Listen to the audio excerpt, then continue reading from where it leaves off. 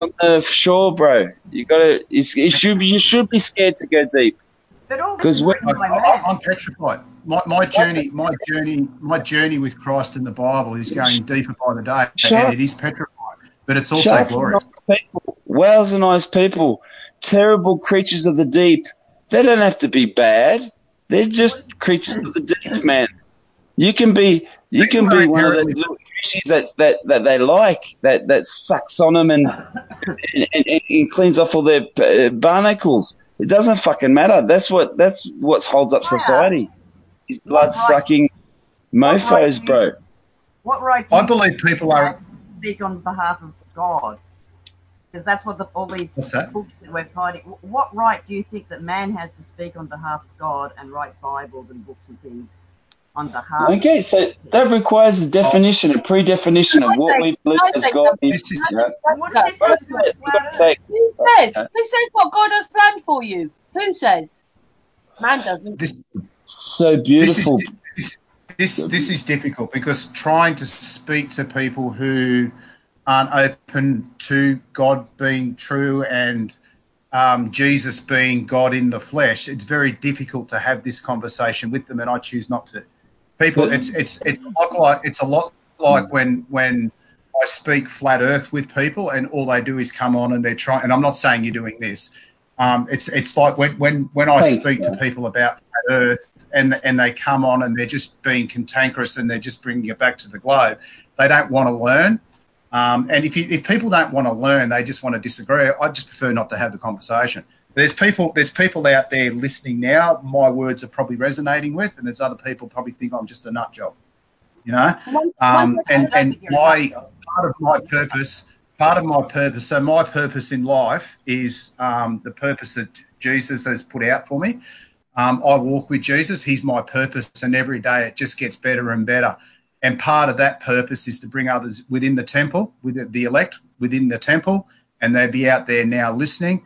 And if I can save one person, I've done well in Christ today. If other people choose not to go that way, we go their other, and that's completely up to them. And I'm certainly not. I'm certainly not going to rush. I just want to round. Can I just round this out? Can I just round this out? Hang on a second. Just 1 second. I just want to say Owen from Australia has joined us, and you might be very interested in hearing some of the stuff he says because he's been plotting the stars and he can keep up with the stars. But Owen, welcome. You're here with Gathica. You're here with Brett. Obviously, Brett wanted this hangout, and it's really great. We're here with Trouble About, all Australians, and then it's me and Patricia, Pommies. The usual guys, yeah. Can you hear me okay? We can. Loud and clear. Yeah, mate. I lost Can my even mind. see you, mate. Can even see you. Awesome. Owen, where are you in Australia? Yeah, right near Cairns. But nice. yeah, I totally see where Brett's coming from. We've got the sun and moon rising and setting in the far south, and then it arcs over our zenith into the north. Yeah, it's quite interesting. So you're north of the Tropic of Capricorn there, but not far north. So I think the Tropic of Capricorn goes through Rockhampton, from memory. Yeah, it's south of me, supposedly. I don't think it's actually correct, but it doesn't exist. No, it might be the sun's. It's not its apparent position, that's for sure. It's and Owen, as you're here, and just explain to Brett, obviously, and Gathica as well, and Trouble About what that experiment you did. I know it's been on Sun and Moon. You don't have to spend 10 hours doing it, but what was the experiment? Surface speed tests. So I'm rolling telescopes and cameras across the ground and looking at the footage, looking at how the stars scale and act in accordance to those movements. And yeah, we're definitely geocentric. according to my I think we all agree on that. I think we all agree with geocentric. Yeah. And I totally agree that the sphere, the ball we're taught, just it cannot work. The Tropic of Cancer's in the complete wrong spot on the ball. Go on. I could give some examples. I forget how to screen share, but even on programs like Stellarium, anyone can jump in and have a look. The sun is rising and setting in the south during the summer solstice in Australia, and it is. And the Tropic of Capricorn is supposed to be north of places like Tasmania, New South Wales. I've been to New South Wales myself and seen it. The first night in New South Wales, I thought to myself, the equator. I'm on the equator now in Sydney. How does this make any sense on the globe? So I see where you're coming from. It's a conundrum.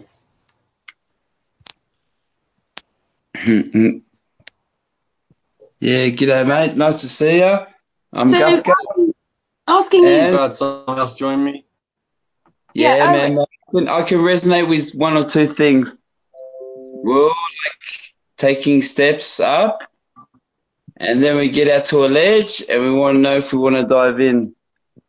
And I have to say something that I've found the spirit of Jesus when I was 16. The first time I've ever said it, and probably the last time I'll ever say it, and because I don't need to say it. Whatever that means for people, it's just like when you can learn what that joy is, you can call it anything, and that's great. So here we are, and we're going to find out what's going on. How good's that feel? Woohoo! Yeah. Yeah, it's a fun mystery. Man, it's a really big mystery because I don't know anything about a lot of this stuff, so it's interesting to me. Owen, can I ask Owen? Owen, how do you see the sun compared to? I don't know if you've seen any of Brett's videos. Yeah. How do you? Well, right now it's actually it's arcing in my sky. It's rising in the southeast and setting in the southwest, but it is arcing and almost coming directly above my head during midday. Whereas for Brett, I'm pretty sure it's doing the same thing, but it's arcing all the way over his head and then going back south. At midday, where is it? Is it directly above or just slightly north or slightly south? Slightly south for me. So I do think it's in between you and right? Is that right? Yeah. Stellarium can verify it as well. It's in the southern sky for you all day. Yeah. Is it going to be like? Is it going to be like this, bro? Bizarre.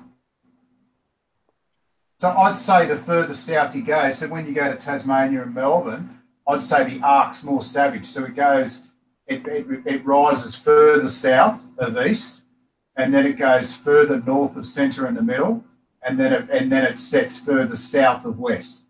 So it's a big arc. Where the more north you go, it stays in the southern sky, but the arc's less. Yeah. Picking up what I'm putting down? Yeah. I agree with you there. That's fascinating. I wonder at what point it hits north all the time, because it's in the middle of the day. It's further south as you go north. Oh, I see the same thing in France. It's sort of fading away the wrong way in winter. Well,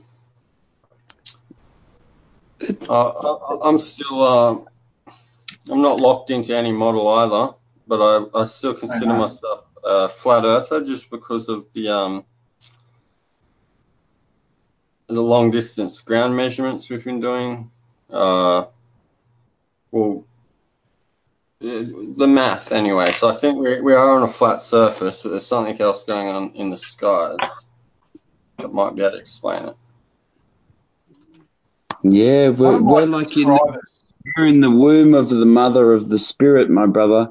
Like any fetus being born, how could you ever possibly understand the world that awaits you? So much beauty, so much honor. And that's why I'm not a flat earther. That's why I'm not a flat earther, because I don't actually know. Like, I think the Earth's flat. Everything I see tells me it's flat. The Bible tells me it's flat without actually saying it. But all the clues in the Bible tells me it's flat, and my senses do. But I can't get up high enough to see it. So I'm not one to say I know, and I'm not going to identify as a particular thing unless I do know, if that makes sense. Yeah, I think it's flat, and I resonate flat earthers resonate with me. You know, I listen to flat earthers because I probably am one. Yeah, well, that's it, man. There's no curve, mate. That's for sure. Oh, it's not a globe. I mean, that's settled. That's what I said in my video. I don't want this to be a debate about the globe and all that, because it's settled. I mean, it's just, to me, that's what woke me up, was the moon landing, and then I went straight from there to the globe. And it's just a deception. I mean, you look at, you know, when you get to my point, and Jesus says eyes to see, ears to hear, you look at things like the ISS, and they're just evil-looking people, and the deception's just right. When it can come to that, my brother, there's so much other beautiful stuff to know, like about the flowers and the trees and how they interact, and there's all these beautiful sciences, and you can learn them in school. And there's nothing wrong with learning stuff in school. Oh, what I reckon, mate, we were supposed to learn everything at once. You know, we were supposed to learn everything at once, and it's just like the old fellas used to say, mate. We were given this place just to give 3 rules, bro. Don't steal, don't kill, don't be greedy. And they killed. So, I don't know, where's the circle? We got to create our own circle now. That's what it's about. Well, isn't that what we're doing today? Isn't this like, you know, we've got, obviously, you're in France, people in Australia, people in the UK, all the chat room. We're doing that now, and we're talking. So we're doing that now. Comes down, that's like digital, that's good, you know. Bring it in everyday life. Sorry, Karen, I'll let you go. We've got a good connection now. That's great.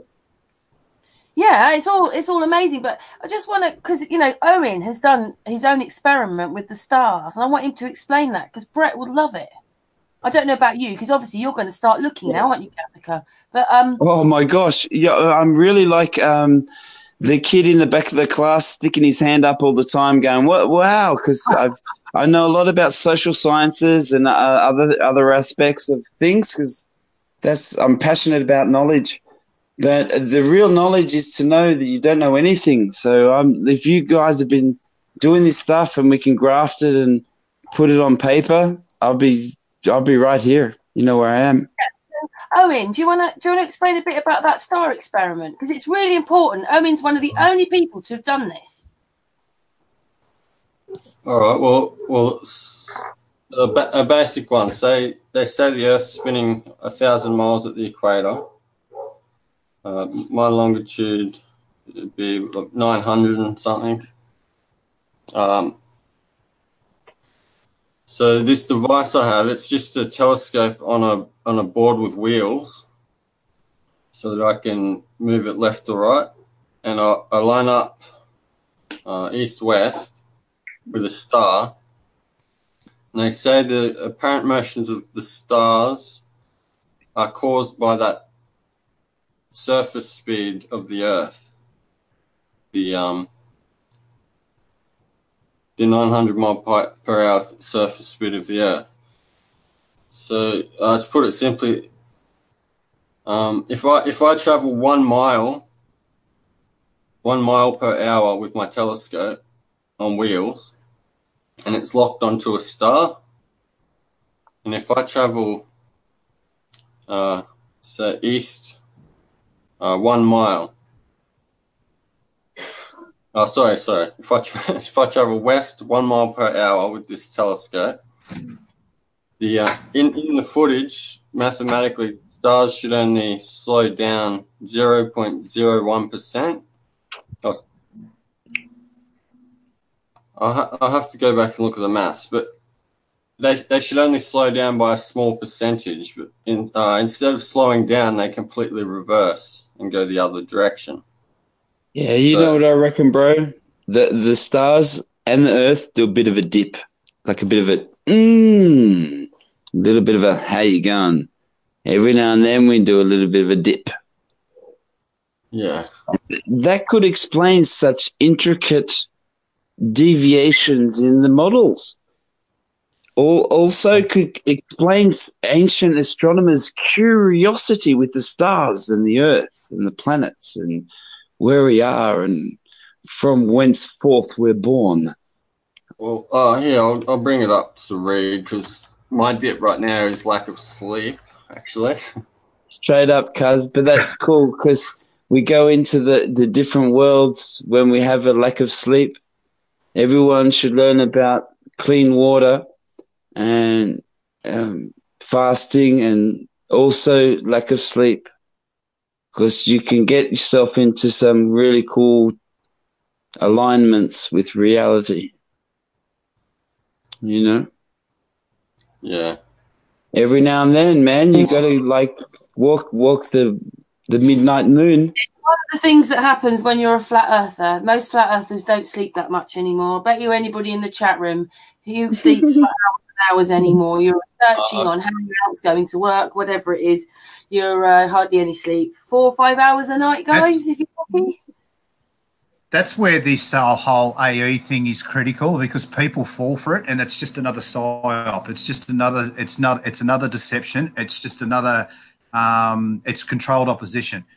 Oh, and they just so much put everyone over there, and they think that all these crazy flat earthers, we've got them over there in the box. They're nowhere near the truth. They're driving themselves crazy. They're tearing their hair out.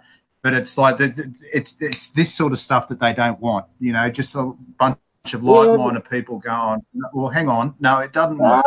This is playtime, man. And what are they going to say? Put 10 papers in the bin. And you got to put 10 papers in the bin. Nah, bro, that's talking about that's exactly how the world works. Yeah, this is like Stone Man we've got stuff, a green bro. man, we've got a green man, we've got a red man on a sign which tell us when we can cross the street. You know, that's how stupid society's got.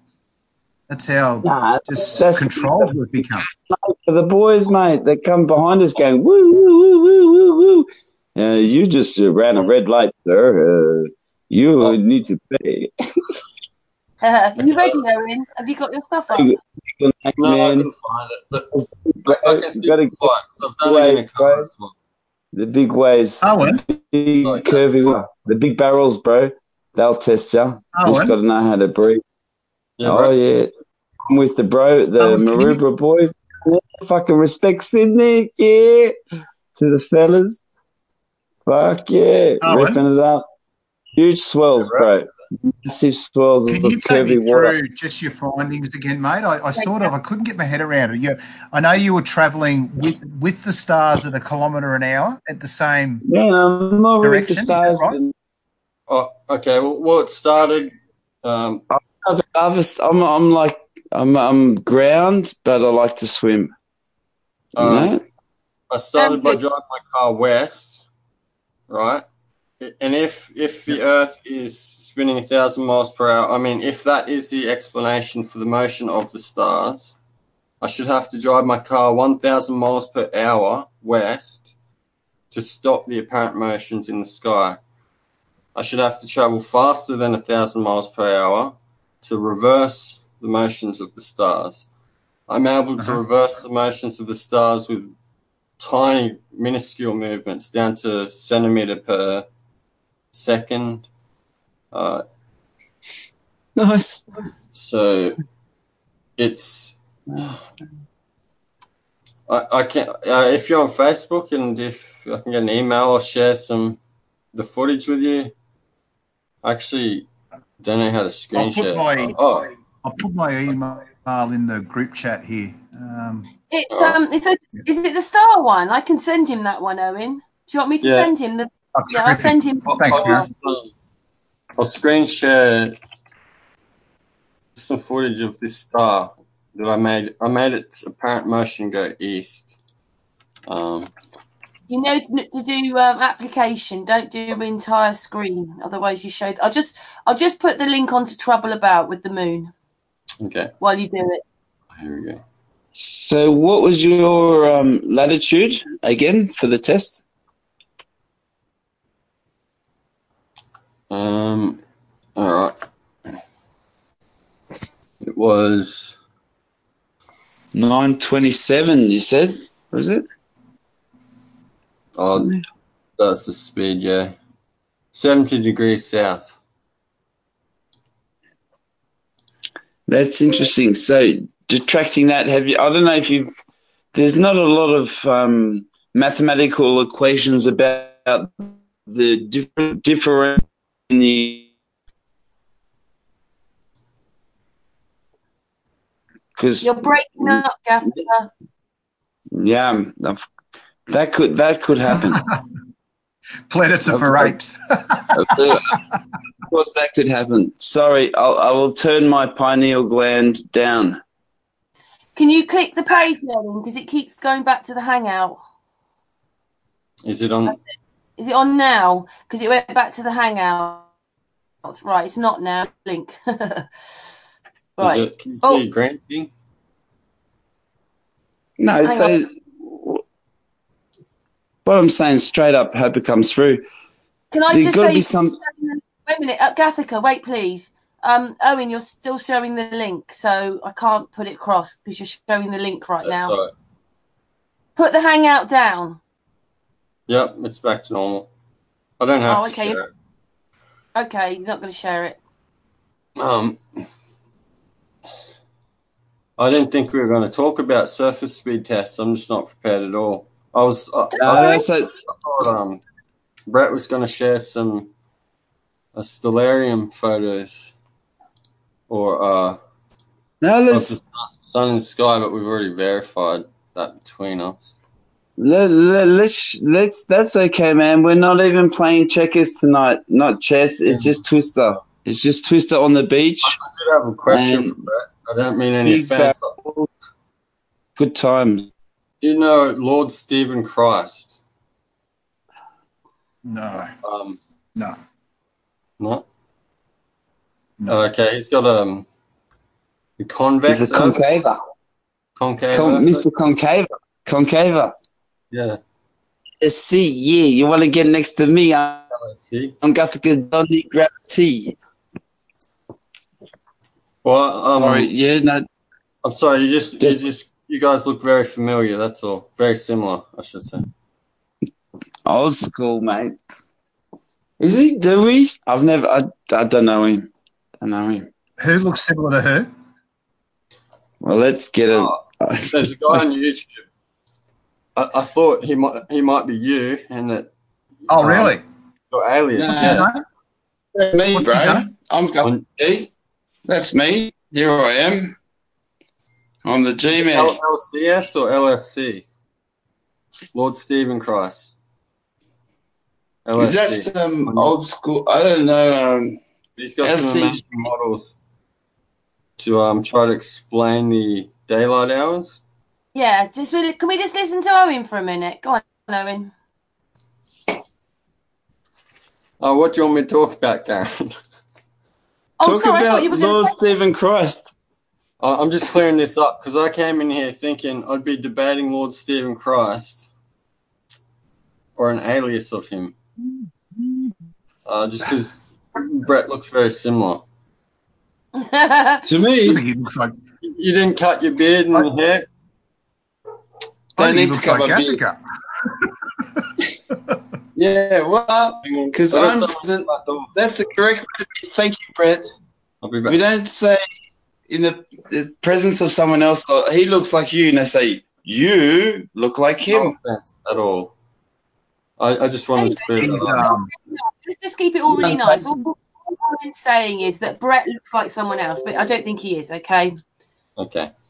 Yeah. This bloke's a Freemason. It's not. He's a Freemason. I'm not him. Just in terms of the Vex Earth and stuff, I was talking to one of my subscribers this morning, and where I am at the moment, if I had to pick where we are, I think we're sort of it goes a little bit downhill. So you start the North Pole is sort of the most northern point of the Earth, and then it all goes downhill from there, and that would explain why lakes are formed and dams and things like that, because it's the water getting caught. A little bit like the side of a canyon that gradually goes down to its bottom. If I was a betting man, that's where I am at the moment. Very, very slight. You know, it's still pretty well flat, but it sort of just goes down a little bit down to the south. That's where I am. That's a bit tweaky. Like a spinning top. Bit like a spinning top, like you know, and the sun as the sun goes south to this time of the year, it's like a spinning top, you know, and that's why it gets closer to us as it goes down. Just sort of where I am. Should I blow one for the ancestors, guys? Yay! Hey, it's for yous all. I love yous. Ready?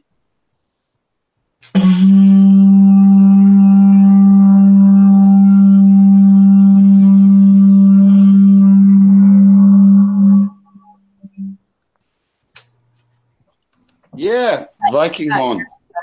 Thank you. Very thank nice. you for blowing. Yeah. Thank you. Sorry, what was going on? I've lost thread now. What were you saying, Brett?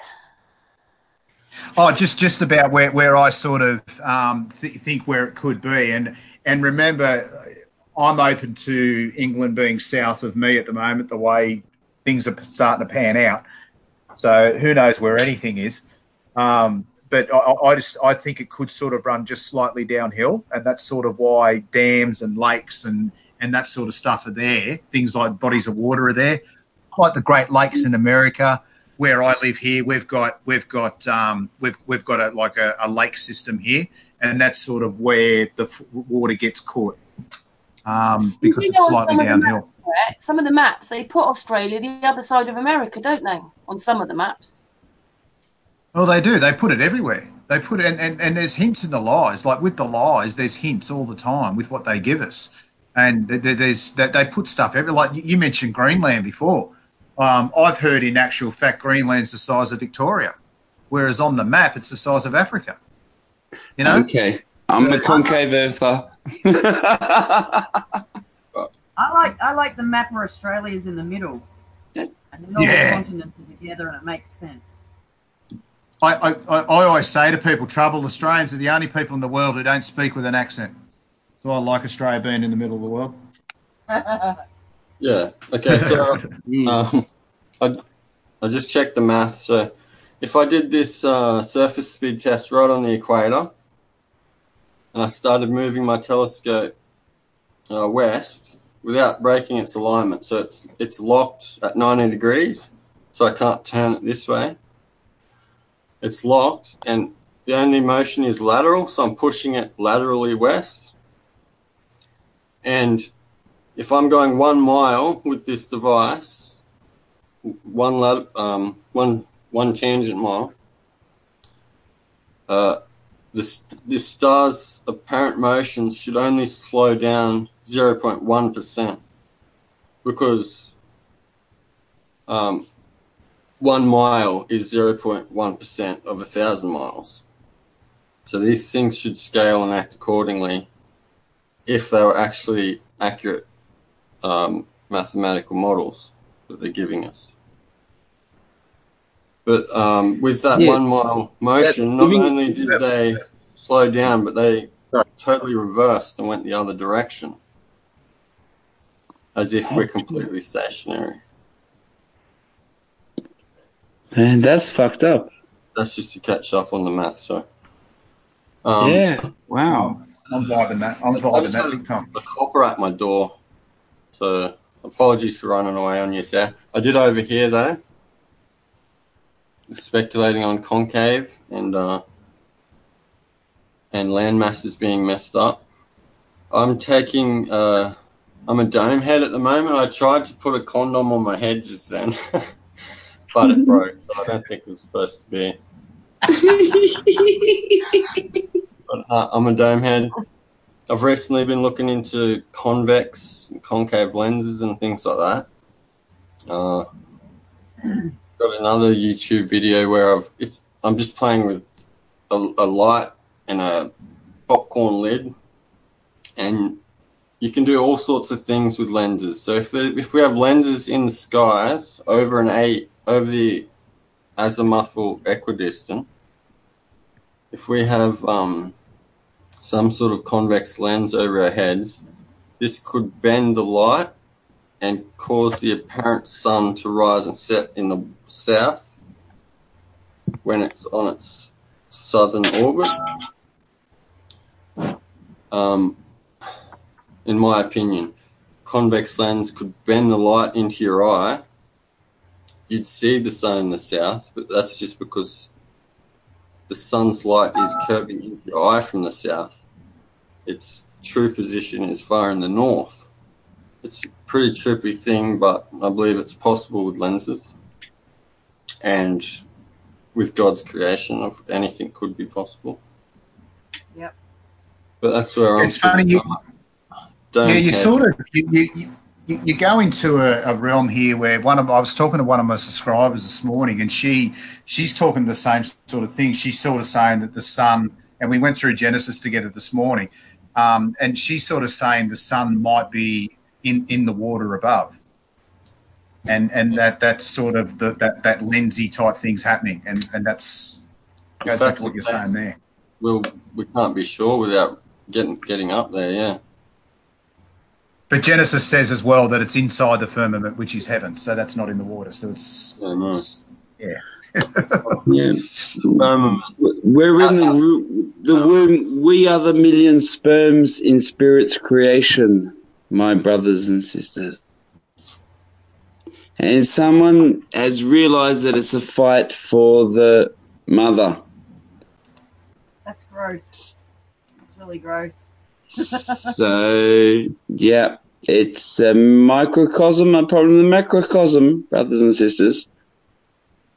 Paint your floors and keep working to make a healthy Christmas, a healthy household, and say smile with your surroundings and your BMW and your bloody cars and your richness, and don't give a fuck about what's actually going on, because you don't live in the nature. You haven't kissed a tree. You don't know what's going on. And the beautiful people that can bless it that. And that's where the smile becomes prominent.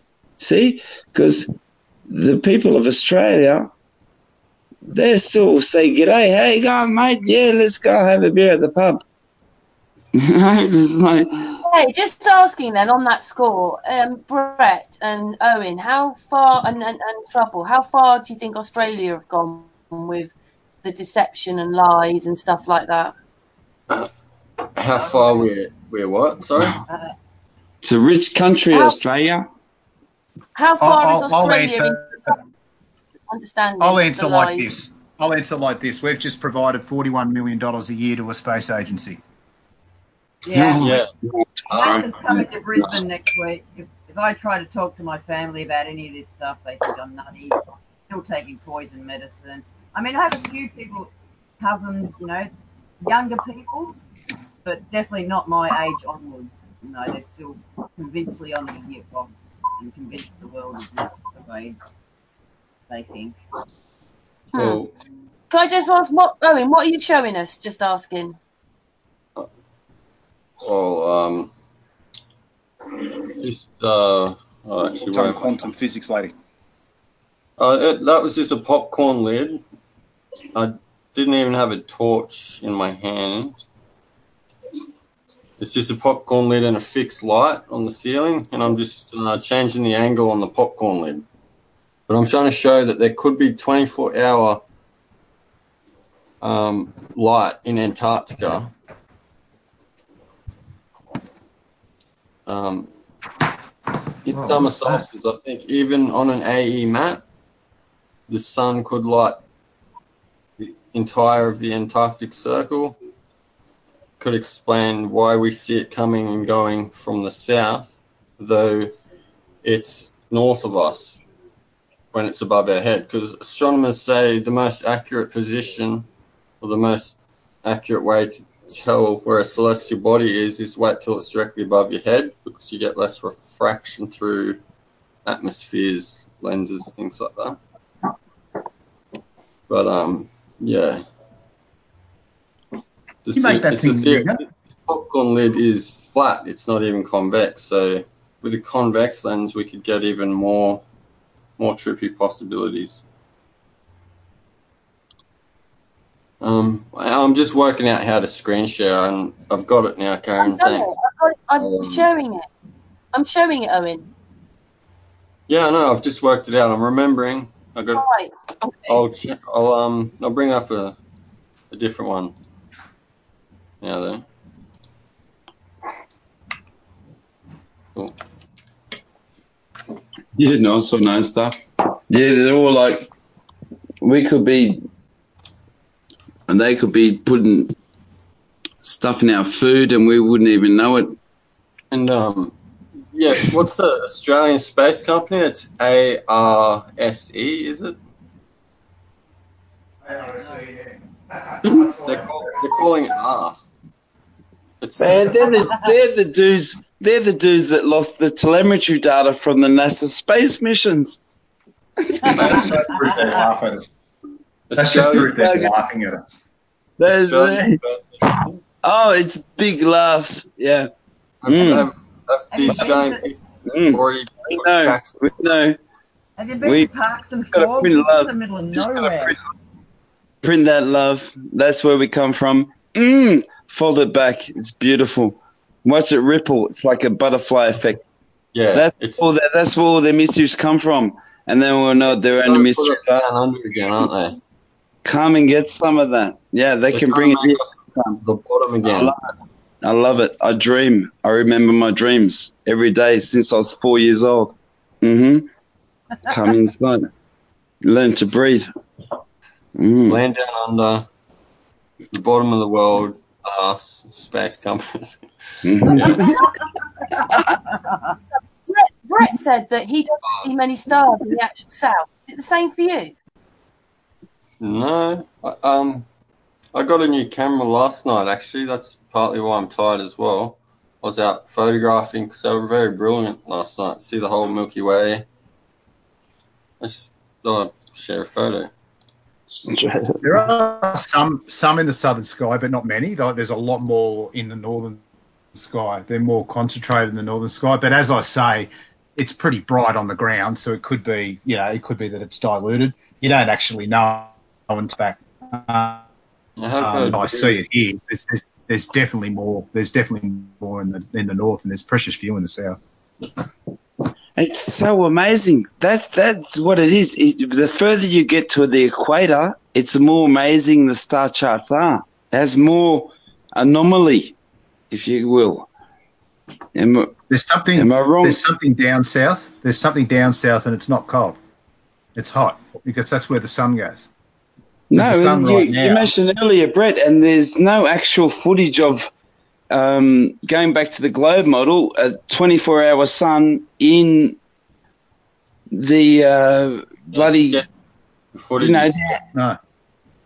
There's no because that would work on a globe model, but there's none. There's no footage, and that's Bing. There's proof of deception too. There's proof of deception. Like you have a look at the at the live sort of 24/7 footage down there, and they never do it. It's always cut. It's always cut. You never see it constant. There's always a cut, and they paste it, and there's deception there.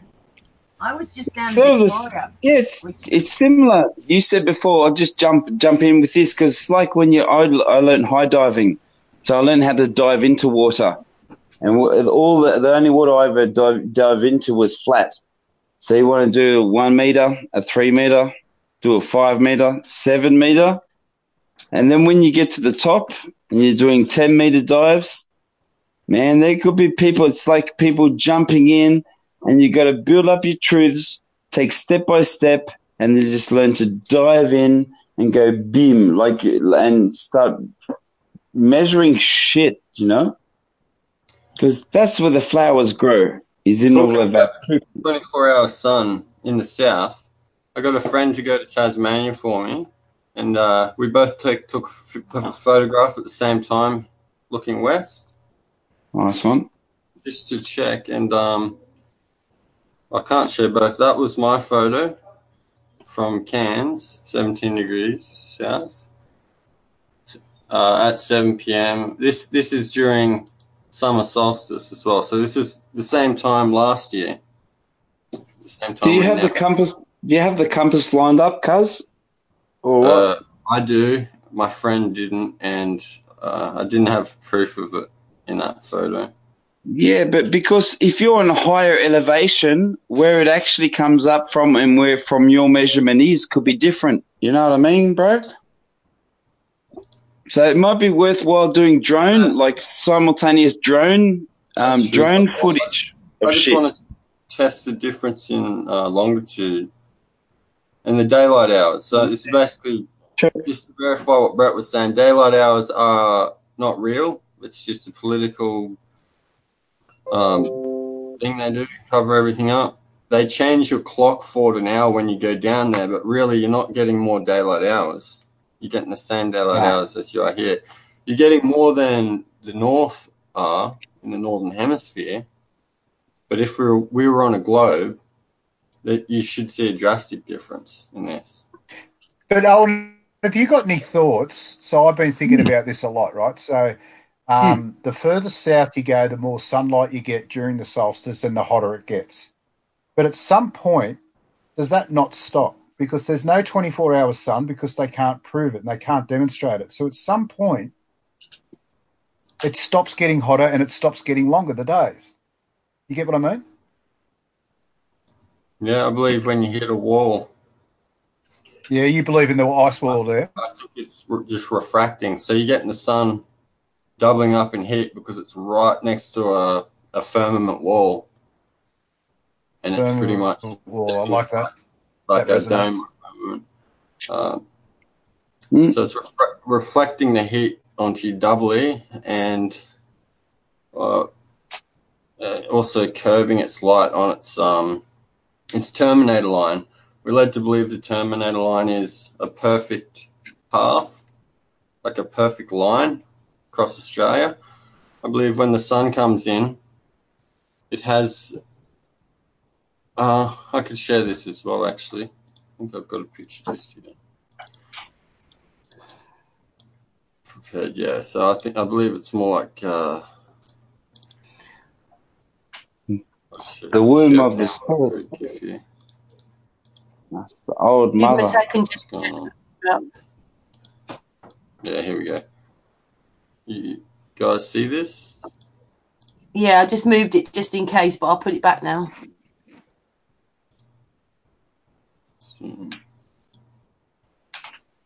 So this is in summer solstice. I believe that so as the sun approaches Australia, the terminator line isn't straight, it's arced. So in the very early mornings you get the bottom arc of the sun, the very first bit of sunlight to hit your eyes, this bottom arc. I don't think you see my mouse. But the sun's not setting and rising from the south. It isn't. For you. Looks like an eye, mate. Looks like an eye, a human eye. On this picture, it's not. Anyway, so what we... Brett. Oh, no, it is. That's what I mean. Hang on, I'll show it again. That's reflecting off the firmament, isn't it? Like a human eye. The firmament, the sunlight is going to hit your eye from the south. Right in New South Wales. You get a big view of this. I got you, cuz. I feel you. It's like when you're surfing a wave, actually. It's like water, that energy pooling up and regenerating itself. Because we're all just elements. We're all just elements on a wave, aren't we, bro? Really, all of us. Some of us probably spend too much time on YouTube, but that's okay. Go out, get some sunshine, do some measurements. Like Brett, like Owen, like Karen, like all of yous out there. Love yous. Woo-hoo. on this, surf bendy water every day, bro. Yeah. Shout out. This, with what I saw out at the beach, I saw the sun sort of coming out from Auckland, which is it's sort of doing here, but I saw it set. It was going towards Perth and then heading off into that direction still, where this is going over northern Australia, which is just a. Yeah, well, maybe Australia isn't positioned correctly on the A map. Who knows?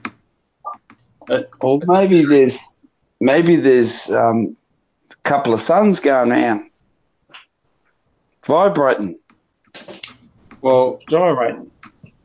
I'm just thinking if to see an object, light has to hit the object and bounce into your eye, hit your retina.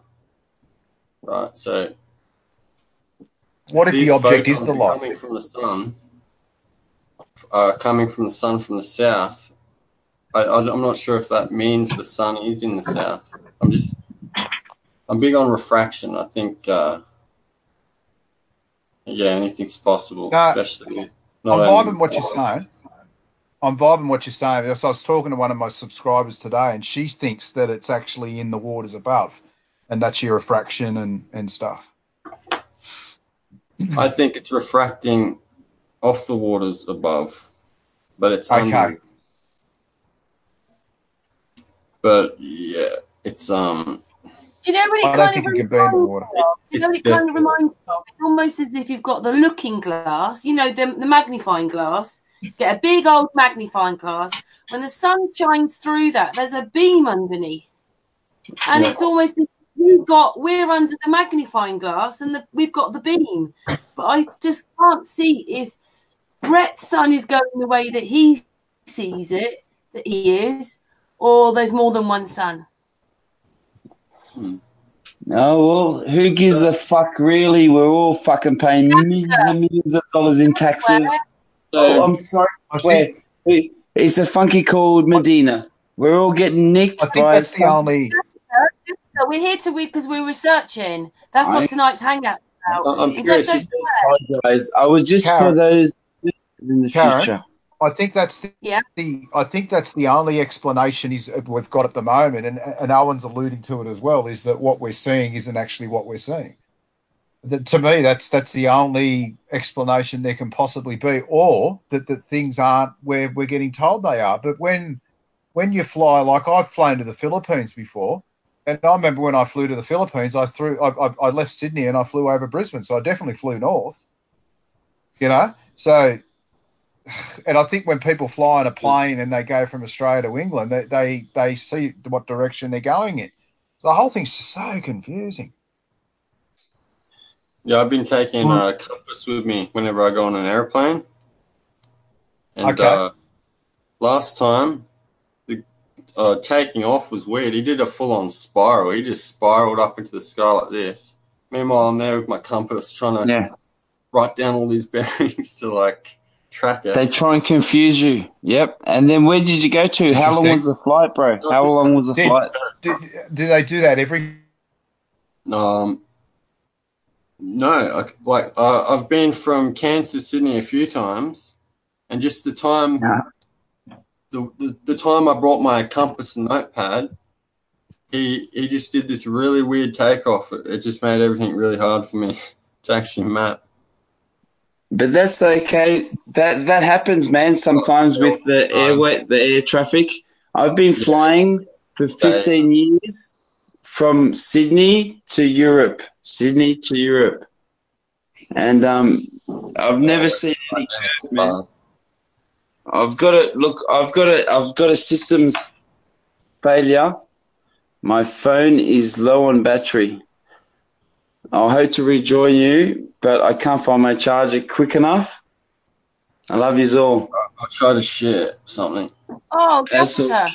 I'll be back. All right, then. It's going to die. My battery's dying. Battery's dying. No battery. See you, Gatha. I'll out. Yo, I'll see you back.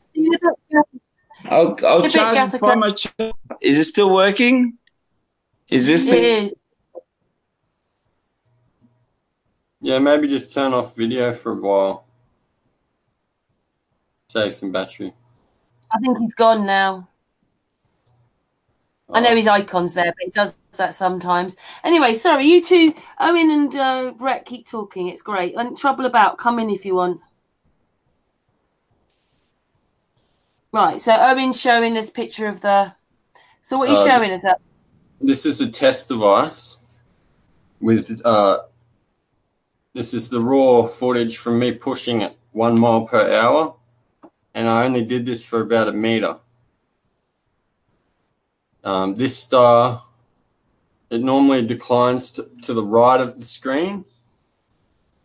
All the stars, if I didn't touch it, it would slowly drift to the right.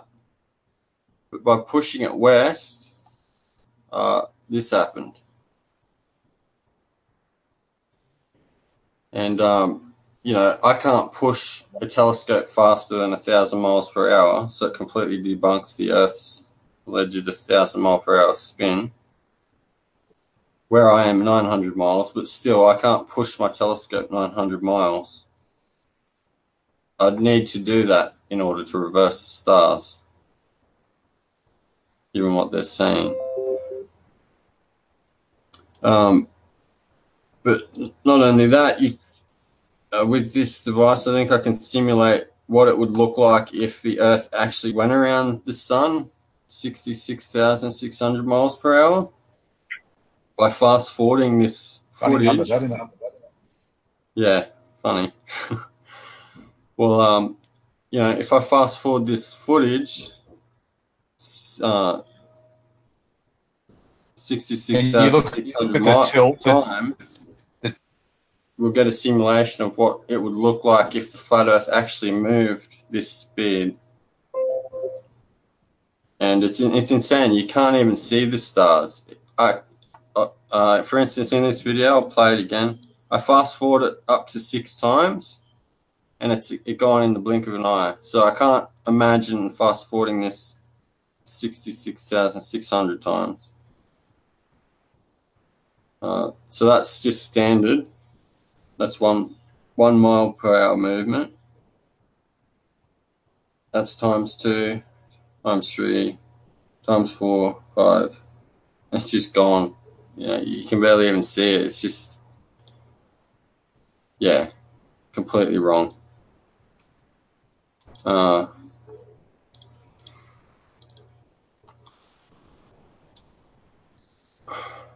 You'll have to Brett this, won't you? We've also got all these photos from Stellarium just to verify Brett's sunrise and sets, because it lines up exactly with what he was saying. So they're not even hiding it from us in most of the. We've got a black screen at the moment, Owen. Yeah. Sorry, I'm just talking. In my video too, I superimposed on there on the what's it called, the sky, where you point your phone at the sky and it tells you what you're looking at.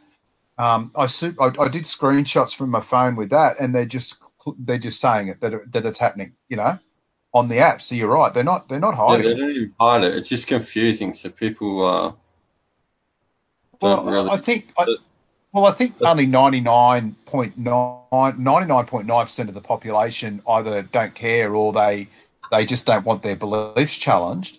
And then the next lot of us that are left, they're just trying to confuse us. And that's why I really, really encourage people not to argue with people about the globe. It's done. It's finished. What we're trying to find answers now. That's done. That's yesterday. Let's move forward to today. Although I'm not telling you should do your experiment. No. Please, I'm not saying that. Please, I'm not saying that. No. I just wanted to share that. No, I mean, Karen asked me to. I didn't even come in expecting. But does this sort of simulate your skies? This is just near Tasmania on an app called Stellarium. They don't even hide it in this, but so it's the sun's rising in the southeast. So it's just south of the east line there. And then at midday, it's up in the north of your skies, and then sunset, it's in the southwest. It's in the west skies again. But I'm thinking this can be explained by refraction of the southern dome, just curving the light to your eye. So wherever the terminator line first hits. Oh, we've just lost Brett for a second. Do you want to hang on a minute, or do you want to carry on, Owen? Just explain it to the chat room. You can just there he is. He's back again. Carry on. Sorry. I'm just saying this is that's what Brett's seeing, or close to, and even the apps verify it. And that's down near Tasmania. This one, but he'd be seeing something very similar to this with an arcing sun that moves from south to north. And then for me, I've got what I saw, yeah. I've got the same arc, but it doesn't quite make it into my north. So just based off our midday photos, I do think it's between us.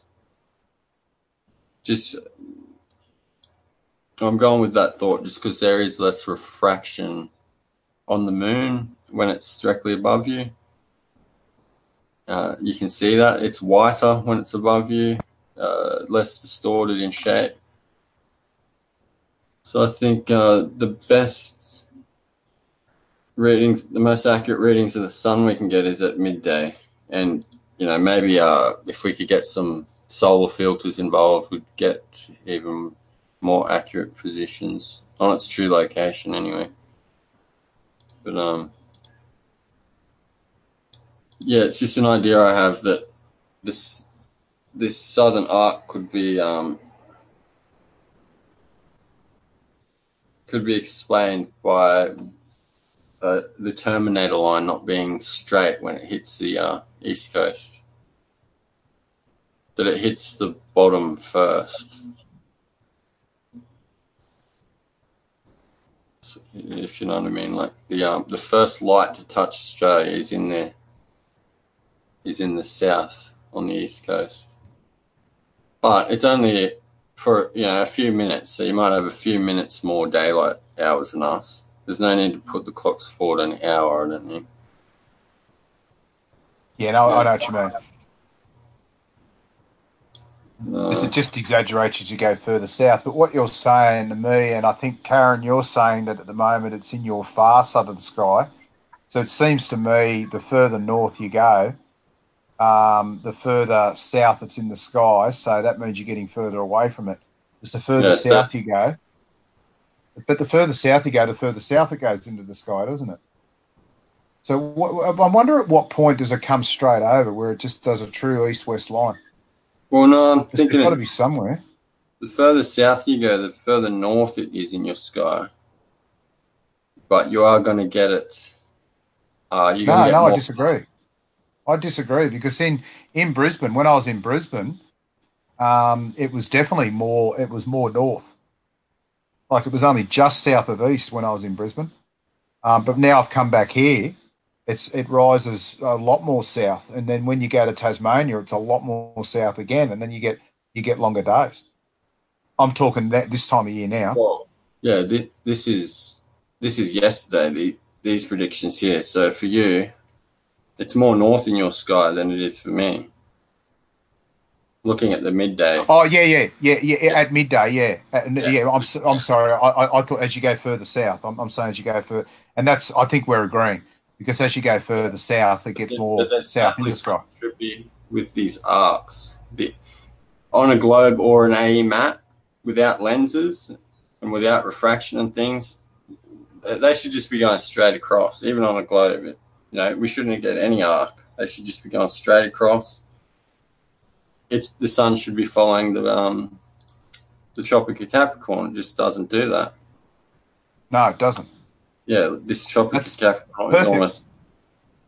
Yeah. Yeah, it's. So there's something more playing field. Listen, you've thought about it. What have they done? They've put a straight line through Australia, and maybe Australia isn't sitting like that. It's lying in a different position. Like when I did those shots with Malk in Scotland, and we did a pan around, we kept doing panorams, and he had this light longer than me. Because the light was longer leaving him than me in the summer, and it's supposed to be going off to America, then the UK must be lying on its side a bit. So the who's to say Australia looks like that? We're looking at that line going through Australia, and you're looking at it like it's sort of perfectly sitting there on that globe. It doesn't mean it's lying actually like that in reality. The other thing I just wanted to backtrack on, so just with the position as you go further south, so it sounds as though to me, the further south you go, the further south it rises and sets, but the further north it goes at its zenith. But as you go north, it rises closer to east, but it stays in the south at the zenith, the further north you go. Yeah, absolutely. It's almost like there's something in it bisects itself. It bisects itself because at midday here, it's at midday here it's further north. It's not further north than what it is there for you, but when it rises, it's further south. It's like it bisects itself. Oh my goodness! Yeah, it's there's certainly something very big happening down there. I think there's a reason for the Antarctic Treaty, that's for sure. Oh, yeah. Oh, yes, yes. And, you know, they all go there, all the hardcore ones, and Buzz Aldrin, they go there and they always come back with a black eye. There's something about, I think that's where the bottomless pit is myself, but anyway. Possibly. Also, what is this bit, like, a lot of people, I think it's Phuket, the guy's out in Thailand, he was noticing that he could see these, you know, the spots when they happen on the sun. But when it was coming towards him, they were on one side. And then when it had done its, you know, the midday thing, when it had gone over, the spots had reversed to the other side. So what's happening there? That the sun flips and nobody notices it. Well, it's just the sunspots. Yeah, they flipped. When it morning, they were one side. And then when it had done, what's lunchtime called? Like the mid-zenith or something? Zenith, isn't it? Yeah. Yeah. So when it had gone into the afternoon, so over the zenith, the spots had changed to the other side of the sun, like the sun had flipped. Everything was reversed. I would say maybe just perspective, because your head's turned. Well, yeah. I agree. Yeah. I'll tell you something. The other day, we noticed. Listen, Dave Martian noticed, right, that anything that's in the tropics, it will flip. It can flip. That's why when the eclipse happened in America, although Mexico's in the northern hemisphere, because it's in the tropics, its eclipse was the other way round. And then he noticed that on the apps, the sun and the moon, they flip. Everything flips.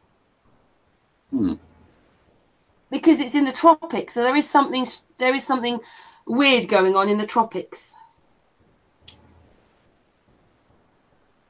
Yep. I saw the other day the waning crescent around about the time I did the video. Venus was out most of the day that day, and I noticed it was Venus was just to the top part of the waning crescent, and then as it went further, it flipped. It was the other side, and it was below it. Venus was below it when it got past the zenith.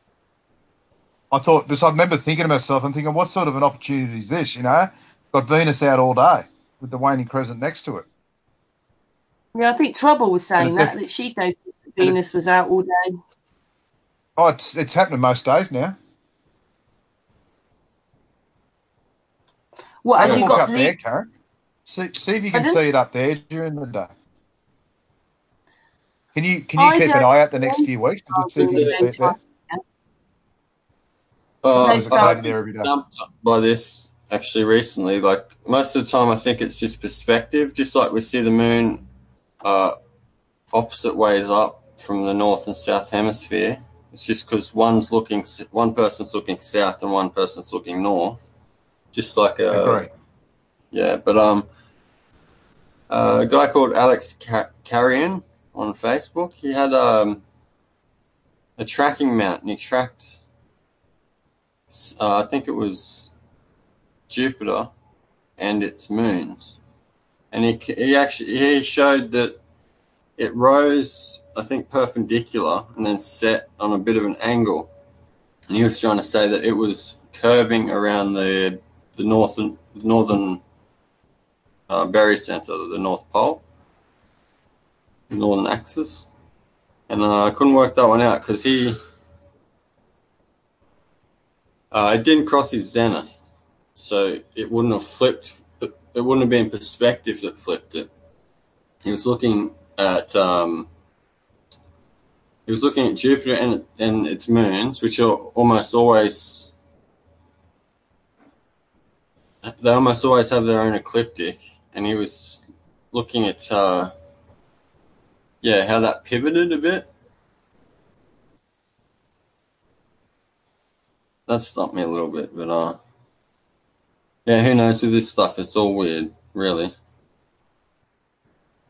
Brett, do you do the stars as well, or is it the sun and the sun that gets you? Because everybody has their bit of a niche. So it's stars for Owen, although he likes the moon. My main passion's the moon. My main passion's the moon. But the path of the sun, and I've got a bit of an interest in the wandering stars. But not really the stars. I'm not great at. I'm fascinated by the moon. I just think the moon's the biggest mystery to man. Yeah, it's great. Why is it there? What does it do? You know? It's like a spaceship. I believe it's like I believe the sun and they feed off each other. They feed off their energy. So at the moment, the moon's new. So it's sort of like on a recharge. And that's when the sun's at its strongest, and then when it's full, it feeds off the sun feeds off the moon. Yeah, they keep each other in. They sort of they balance each other out. The moon keeps the sun where it should be and stuff, like a counterweight. It's like it balances out the hot day for the plants as well. Some plants need the humidity the moon brings. Have you seen that test where you point that laser thing? It's heaps colder. Yeah. When it's full at night, when you're in the moonlight at night, you can feel it. You can almost smell it. The air's different. You can smell it differently into your nostrils when you can cool your drinks down in moonlight. Yeah, there you go. Yeah. It's weird though. It's almost like it charges because it does get colder the fuller it is and things like that. Yeah. So I'm absolutely with you on that. And these globalists, the trolls, the globalist troll monkeys, they come along saying it's the background radiation of space. That's as I say, the globe's long past. I mean, you can't bend water. You can debunk that. You can't bend water. Well, you can't bend water, and also when I vacuum my house on a Sunday, my vacuum sucks. It goes. Yeah, right. Yeah. How does our atmosphere meet a vacuum with nothing? It's just lunacy, and the fact people fall for it is just, to me, it's just it's where society's at. Yeah, it's just because people whatever the man on the TV says, that's what they believe. Yeah, it's crazy. Well, if you ever do get hit with this background radiation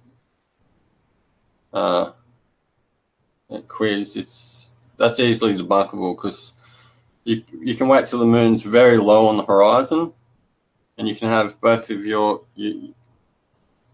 indicator and your test objects. You can have them totally exposed to the night sky and direct just one beam of moonlight in on an angle sideways, and it'll cool it down. So it's not, it's not the sky doing it; it is the moon doing it. I've seen people direct the beam into their house through a window and through a magnifying glass.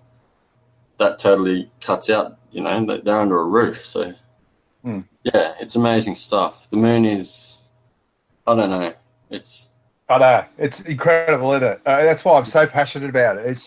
It's incredible. I call her Her Majesty. It's just, Yeah.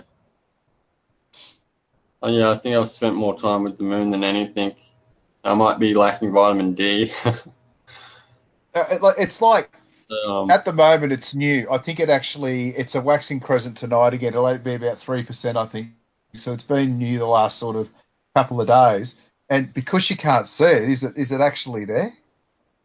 Of course it's there. It has to be there. It can't not be there, because as soon as it's a waxing crescent and a waning crescent, you can see it. It has to be there. It's just fascinating, man.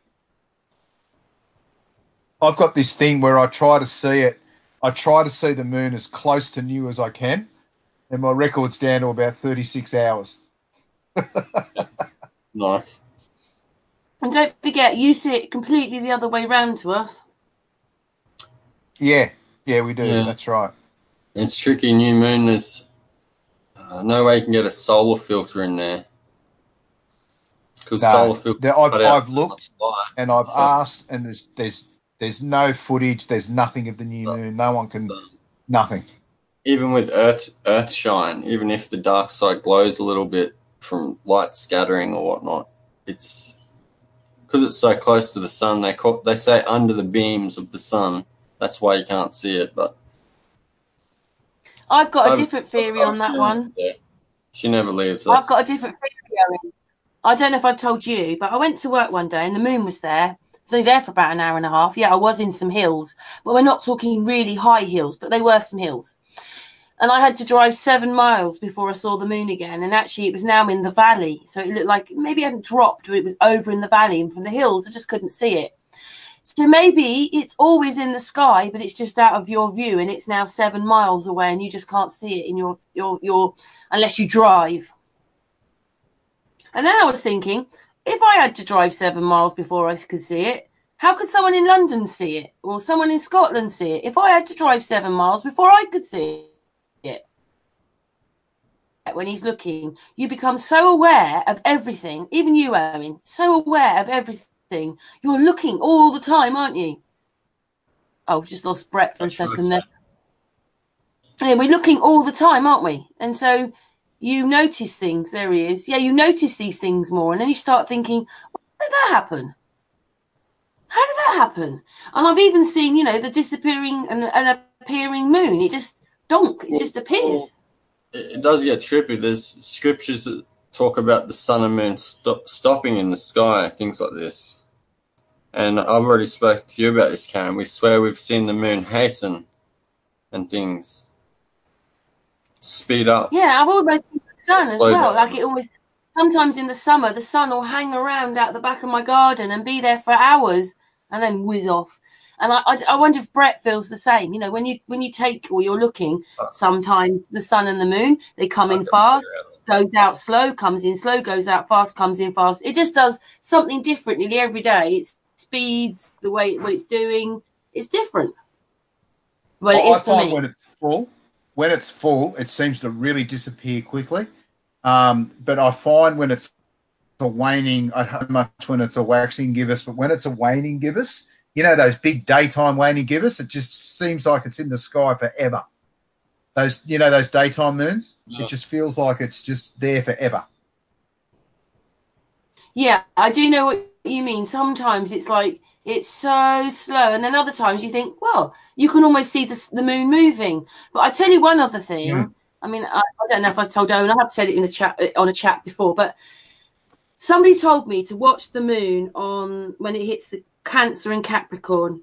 And when it was doing that, the moon for me came in, obviously from the east, but it went south and then it dragged the stars for an hour back, sort of dropped them off and then carried on going west. They were all going west, but the moon was moving faster. It did a heartbeat wave and it moved some of the stars. But do you know what? I was so transfixed thinking, oh my God, look at that. How can I explain this to people? Because I need a 360 camera. I didn't look to see what the other stars were doing, but it definitely moved these stars. It brought them with the moon. So it went north a bit. I'm not saying it doesn't do other sine waves at other times of the year, but those two in January, I suppose January last year, it did this like heartbeat thing. But when it started to go north, it took the stars with them. And I was like, wow. I saw it twice in 1 month.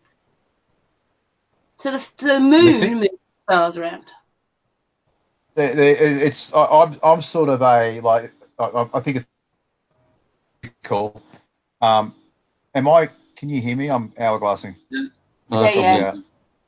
Oh, you can hear me, yeah. I'm very biblical, and I'm adamant we're in last days. It's just playing out. I believe we're probably in about Revelation 14 or 15, and in Mark, there's a scripture in Mark to say that there'll be signs in the stars and the moon, and I believe it's happening now, like daytime Venus for what's living.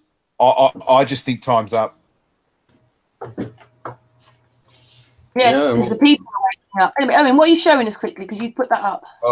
I'm just playing around. Knowledge will increase. That's another scripture. Knowledge will increase. Yeah. Well, I'm thinking. I like to talk about the signs in the skies, but I've seen the moon. Like I know that we have moon trackers, all these programs that track the moon precisely, but I've seen it hasten and do take a course in a matter of time that it should not be able to do. Like it did a little bit of a jump while I was watching it, and things like this. Have got me into scripture, and I'm starting to think now things like the ISS, International Space Station, could be something completely different. Could be just a celestial that moves in an antipode manner to all the other wandering stars. It's faster and brighter. Well, Globies say that, don't they? Globies say that you can see the ISS. I've never seen it myself, but it is a fact. You can see it. You can see what they say it is. Yeah, okay.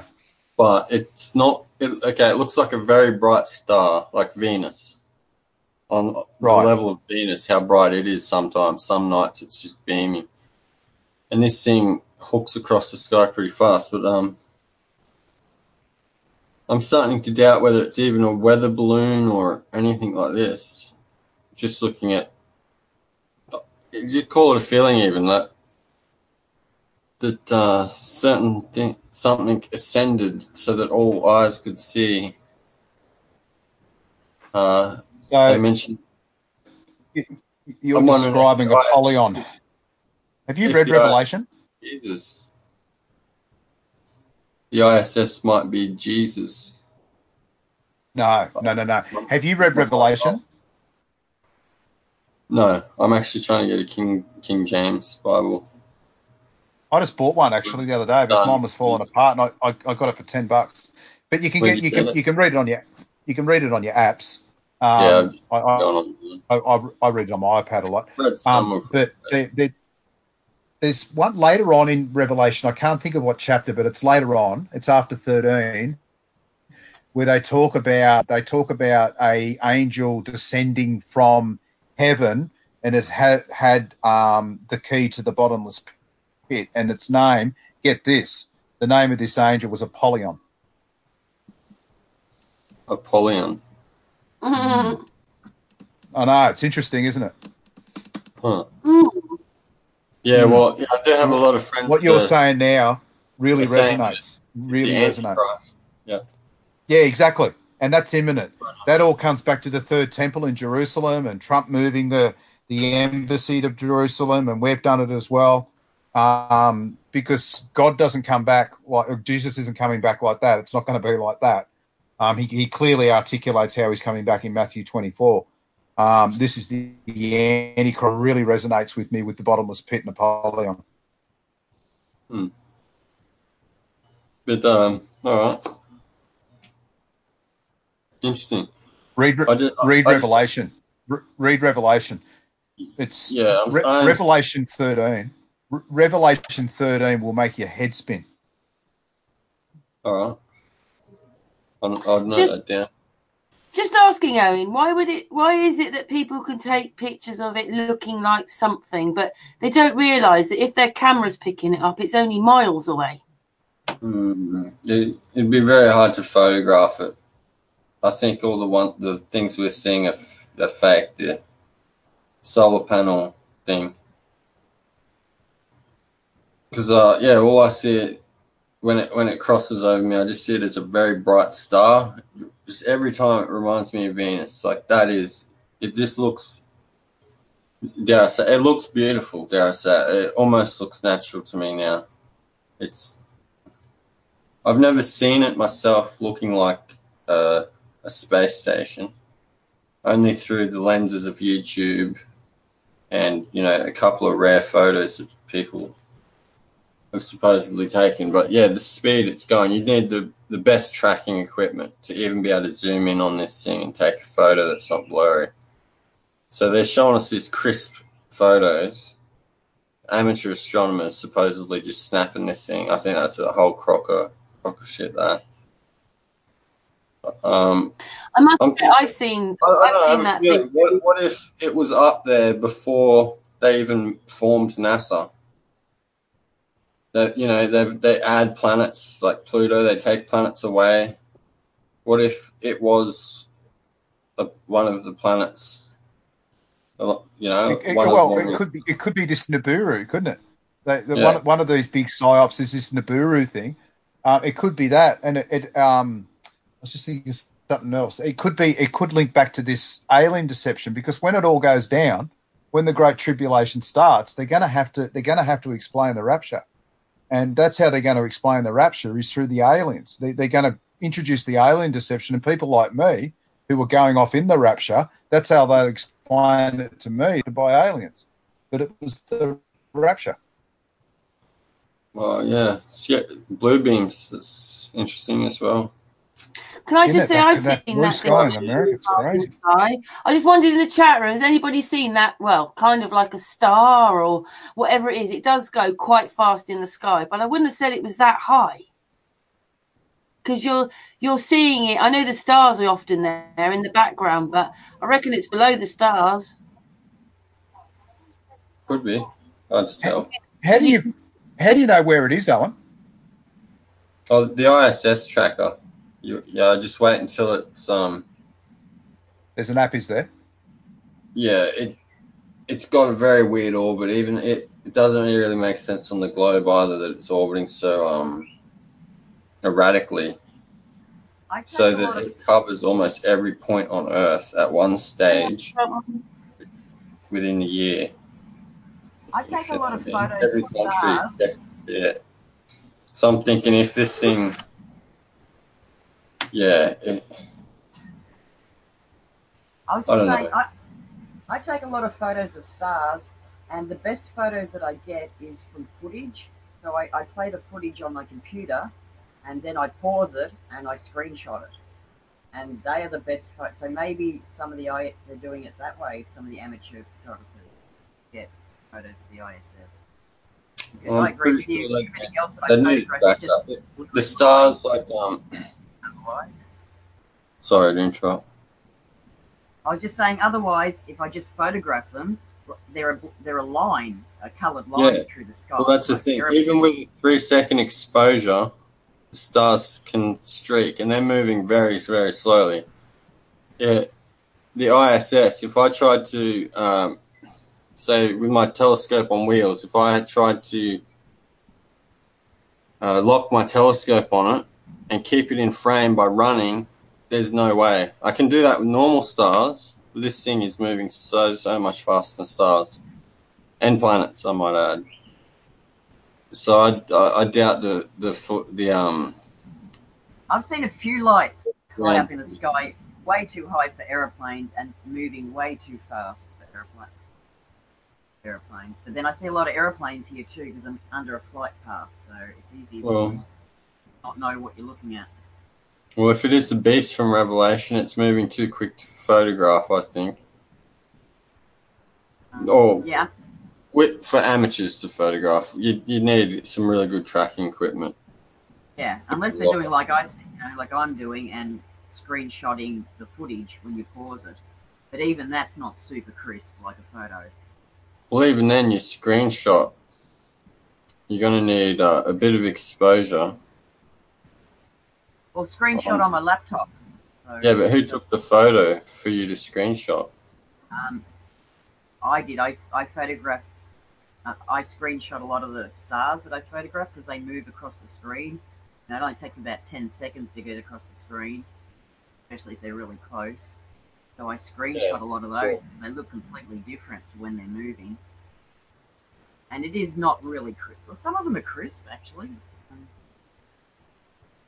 But they're not how stars are supposed to look. You're right. I just mean with zoom. If you're going to use any kind of optics, like if you're going to zoom in on something, those apparent motions scale with the amount of zoom you're using. So if I zoom in on a star that looks like it's going very slow, the more zoom I use, the faster that star appears to be moving. Until if you're using a lot of zoom, you can't even keep it in there for like a millisecond. No, I wouldn't think so. No. So I'm talking the close-up photos. There's only a few on the internet of the ISS solar panels and body and everything, supposedly taken from the ground by someone just holding a camera. That's impossible. Yeah. Like they could take a photo of it as a bright dot in the sky, but not with this, not zooming in on the, no, I agree with you. Yeah.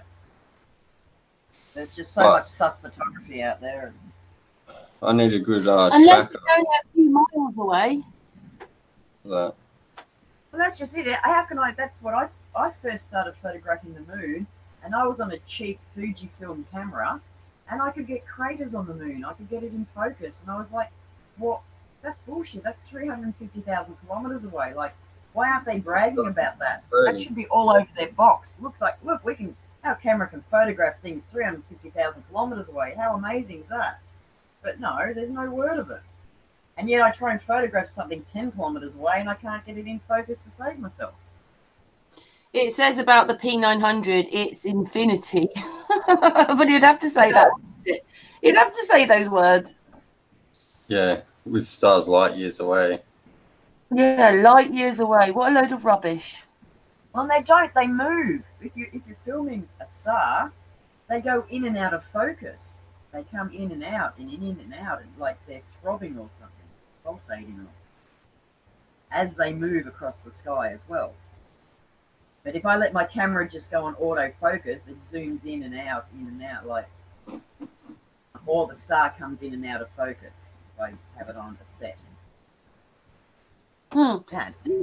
Just asking Brett, is yours more observation or is it more taking pictures? Because Owen's gone, haven't you, Owen? Or you use your camera to take stuff. Trouble About's got a P900. What do you do yours with your phone? It's observations for you. Brett? Both. I have got a P900 as well, but oh really? It's all right. You're there again. Sorry, it was me. Carry on. I'm back. Okay. Yeah, it's a bit of both. It's a bit of both. So I've got a P900. It's mainly observation because I'm constantly looking at the sky. I must look like an idiot.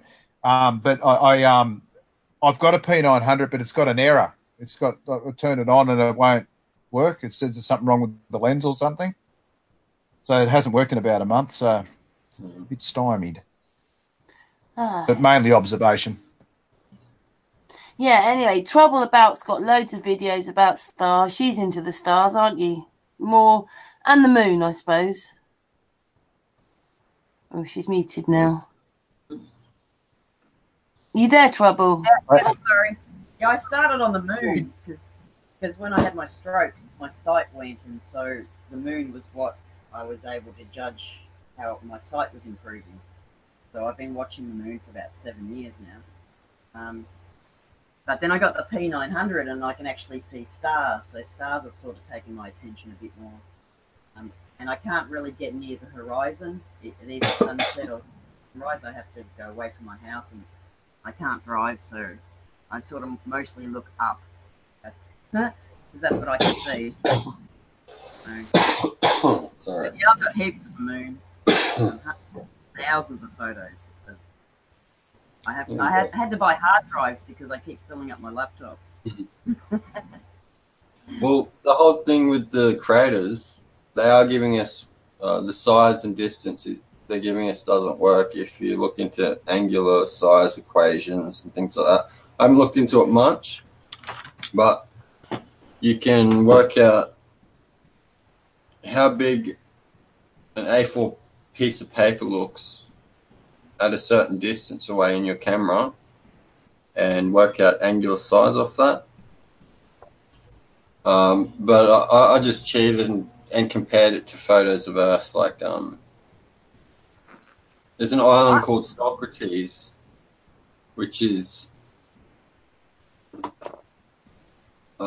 I'll have to find it again, but like there's islands on Earth that are supposedly the same size as Tycho crater. Yeah. And on Google Earth, if you zoom out just a little bit, they become invisible. But they're saying Tycho crater is the same size as that, yet the moon's like 3 times further away. Well, so is the moon a reflection of Earth? No, it doesn't add up.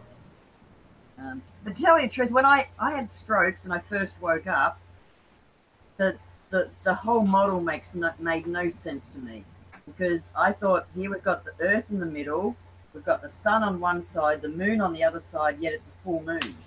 Well, yeah. Earth in between blocking it. And I know that, you know, they're going to elevate and everything, but seriously, it took me a year or two to I had to flip everything completely opposite. It's like taken ages to wrap my head around the fact that the Earth could be in between the sun and the moon, and somehow the moon is full. Wouldn't that suggest that the Earth is like magnifying the sun out the other side and reducing the moon? I don't know. You seen like almost full moons during the day, things like that. Yeah. Blood moons. It doesn't make sense. No, and I can't remember if I saw them as a child, but my memories are that it's mainly a nighttime moon, but maybe I did see it during the day. I don't remember, mate. I have no idea. Yeah, we've asked this question before. Chat room, how many people remember when they were smaller seeing the moon out in the day? Do you remember it, Brett? Do you remember it, Owen? Patricia? Well, my mum has a story about how my sister wanted the moon. So my mum, she must have read it somewhere, so she got a bucket of water and reflected the moon in it and told my sister, there you go, it's in the water, and then she cracked the shits because it wasn't there during the day. And I don't remember any stories of a daytime moon. So I don't know. But are you saying like when it's full, or saying, do you remember when you were little seeing a daytime moon like we do now? At any time, even a quarter. Yeah. You do? Yeah, I do. Yeah, I must have been ignorant, completely ignorant. That's what my first memory of the moon, and I remember it blew me away. I was about 5, and I looked out, and it was a waxing gibbous, and it was up in the afternoon. And I remember saying to Dad, "What's that?" Yeah, no, I definitely remember daytime moon. Yeah. Oh yes. Yeah, it makes you start questioning it, even just seeing that, I reckon. But like Brett said, the globe is destroyed. You get Selenelian eclipses, blood moon. There's all these events just don't work on the globe. Like, you can't have a lunar eclipse. And then you try to explain the model to people, like, do you realize that a blood moon is when you're actually not seeing the moon? It's an illusion, and it's actually happened a few minutes ago. I can't even wrap my head around it enough to explain it to anybody. I think these are things we have to work out. They're obviously happening in a different manner than we were brought up to believe. Because we're not on the globe.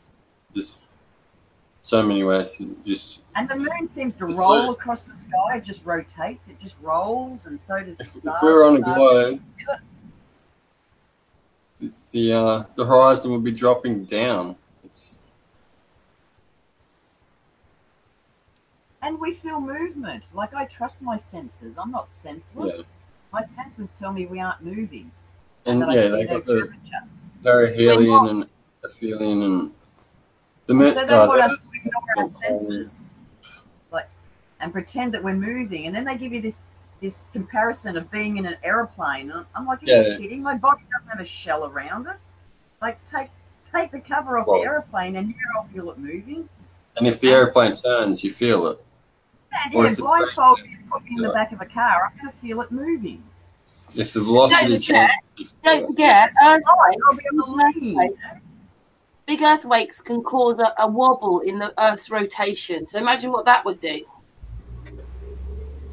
Yeah. That's what they say. I'm not saying that. That's what they're saying. It can cause a wobble. So they want us to ignore our senses and pretend that something's happening.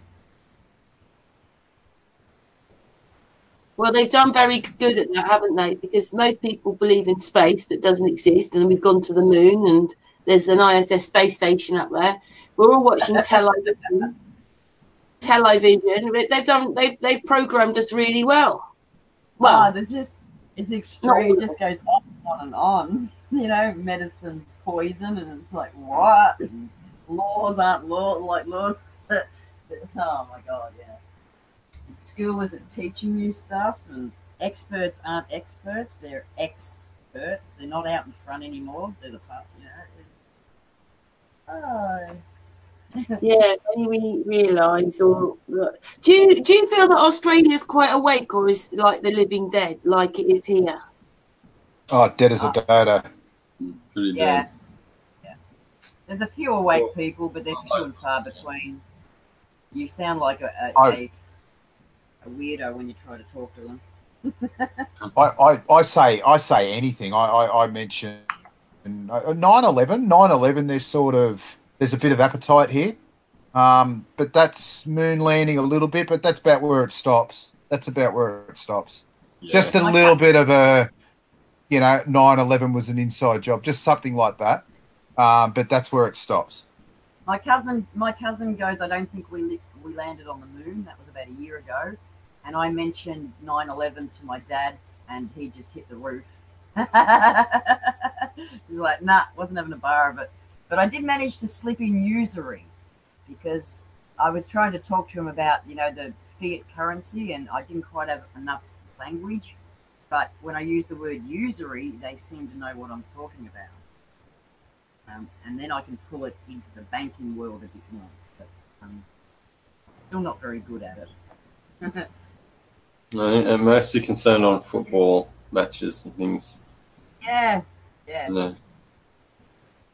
I actually said that in one of my videos.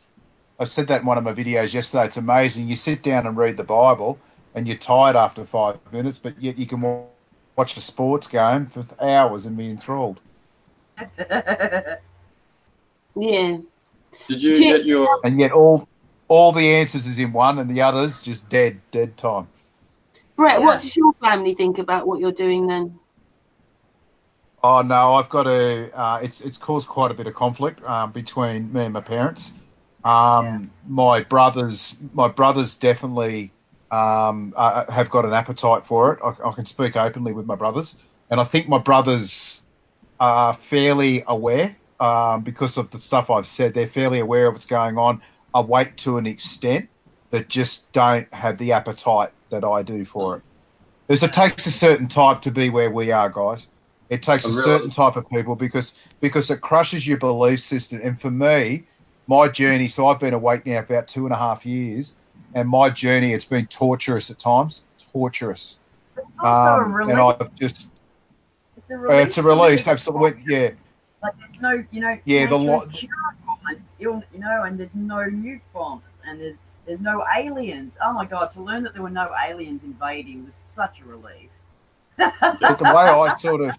The way I come into it was I went moon landing, 9/11, JFK, and then I went to World War II, and that's what crushed me. When I learned about World War II and everything associated with that, that's when I started with the Bible. I thought, whoa, this shit's real, and that's where I got into the Bible. And I had about 12 months there where I was just like, why me? Why am I here? What is this place? What have I done to deserve this? And the Christ bit for me was the missing link. Gives you freedom and gives you peace, gives you more peace. But unfortunately, it segregates from everyone else. Exactly, and that's okay. That's where I keep coming back to Christ, because he's the missing link with all this. He's the missing link with it all, because there's scripture after scripture to say that you will be hated in the world, you will be condemned in the world, you will be isolated in the world. The more I read the Bible, whoa. I mean, to learn that you can heal yourself and diseases Nah. don't exist. I know that what created. Can you remember back? But, Can you remember back, though, before you were awake? Like, can you go? So I'm quite good at this. I can go back and remember the way in my particular time, and that's what I do. And I go back 5 years, 10 years, and there's no way anybody could ever have told me any of this. And you're mad. You're mad. I wouldn't have wanted to know. But when I the way it started for me is a guy, and he's still a dear friend. He said, "Look, will you read a book?" I said, "All right." And I read a book about the moon landing, and then it just you can't deny it after reading this book. And then it just clicked. I thought, well, if they're lying to me about that, what else are they lying to me about? And on it went. It seems to me that it's about getting the right information in the right way. I mean, I heard about flat Earth my whole life. We all laughed about it. But as soon as somebody gave me, I don't know, I watched a conspiracy movie and I was like floored. I was like, oh my God. Yeah. And I just wanted to know more. But I'd never had information like that given to me before. I just had dumb comments and shit stuff. Yeah, and people say stuff that it doesn't resonate with you. They just use, and I said this in one of my videos the other day, you've got to, it's like talking to a child. And I'm not saying people, adults are children, but it's like talking to a child. So when you talk to a child, to get the best conversation out of that child, you've got to talk to them on a level that resonates with them. You know, what interests them, what tone do you use, what sort of things do you talk about? And then when you're trying to wake someone up, they'll make a comment and you go, right, I'm going to zero in on that comment. I'm not going to go for the jugular. I'm not going to give them all this information. I'm just going to plant a seed. And then I'm going to walk away, and I don't even know what the outcome of that's going to be. I'm going to walk away, and hopefully they'll take that seed and go. It's like, and that's how I do it. Yeah, I need practice. Throw a truth bomb and then you run a mile. Yeah. To me, I'm at a point where trying to slam a whole tree right onto them. No, you can't. It just doesn't work. I've got a bit of trouble. I'm banned from my local pub. I don't know about the shop.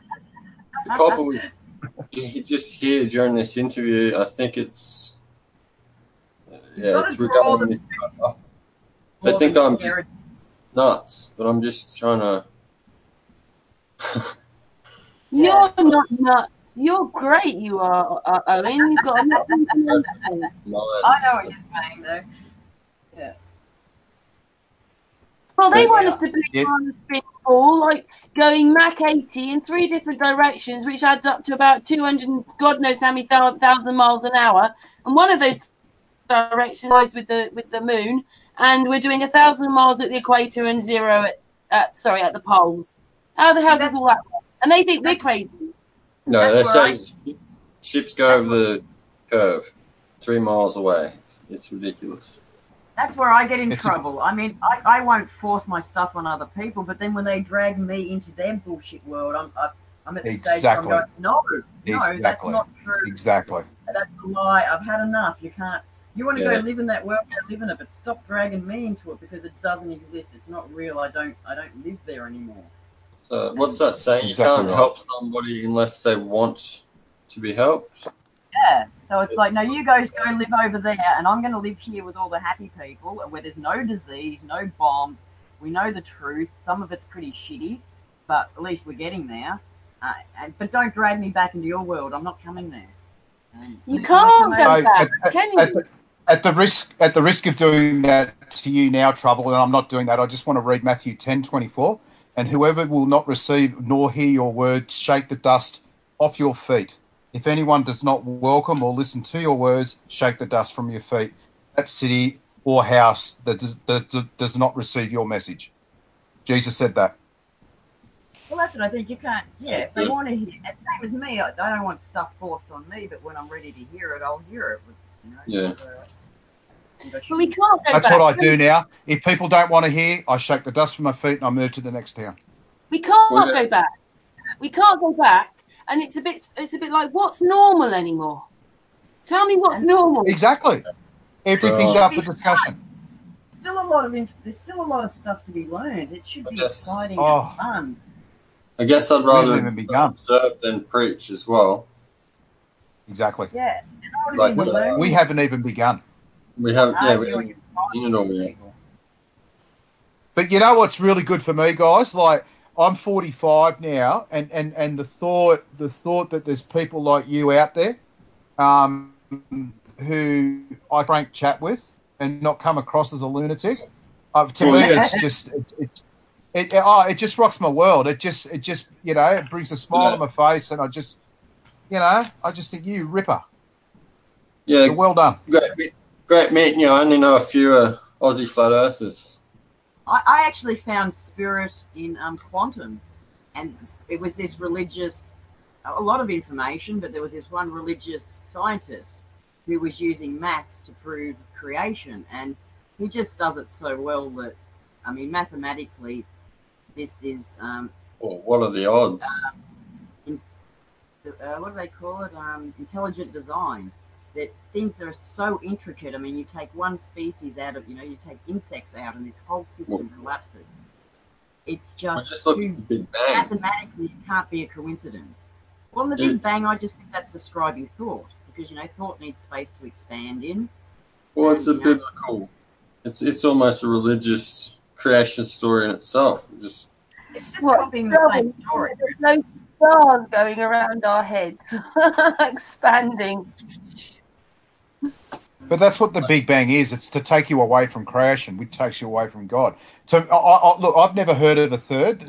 You've either got creation or you've got Big Bang. I'm not aware of a third.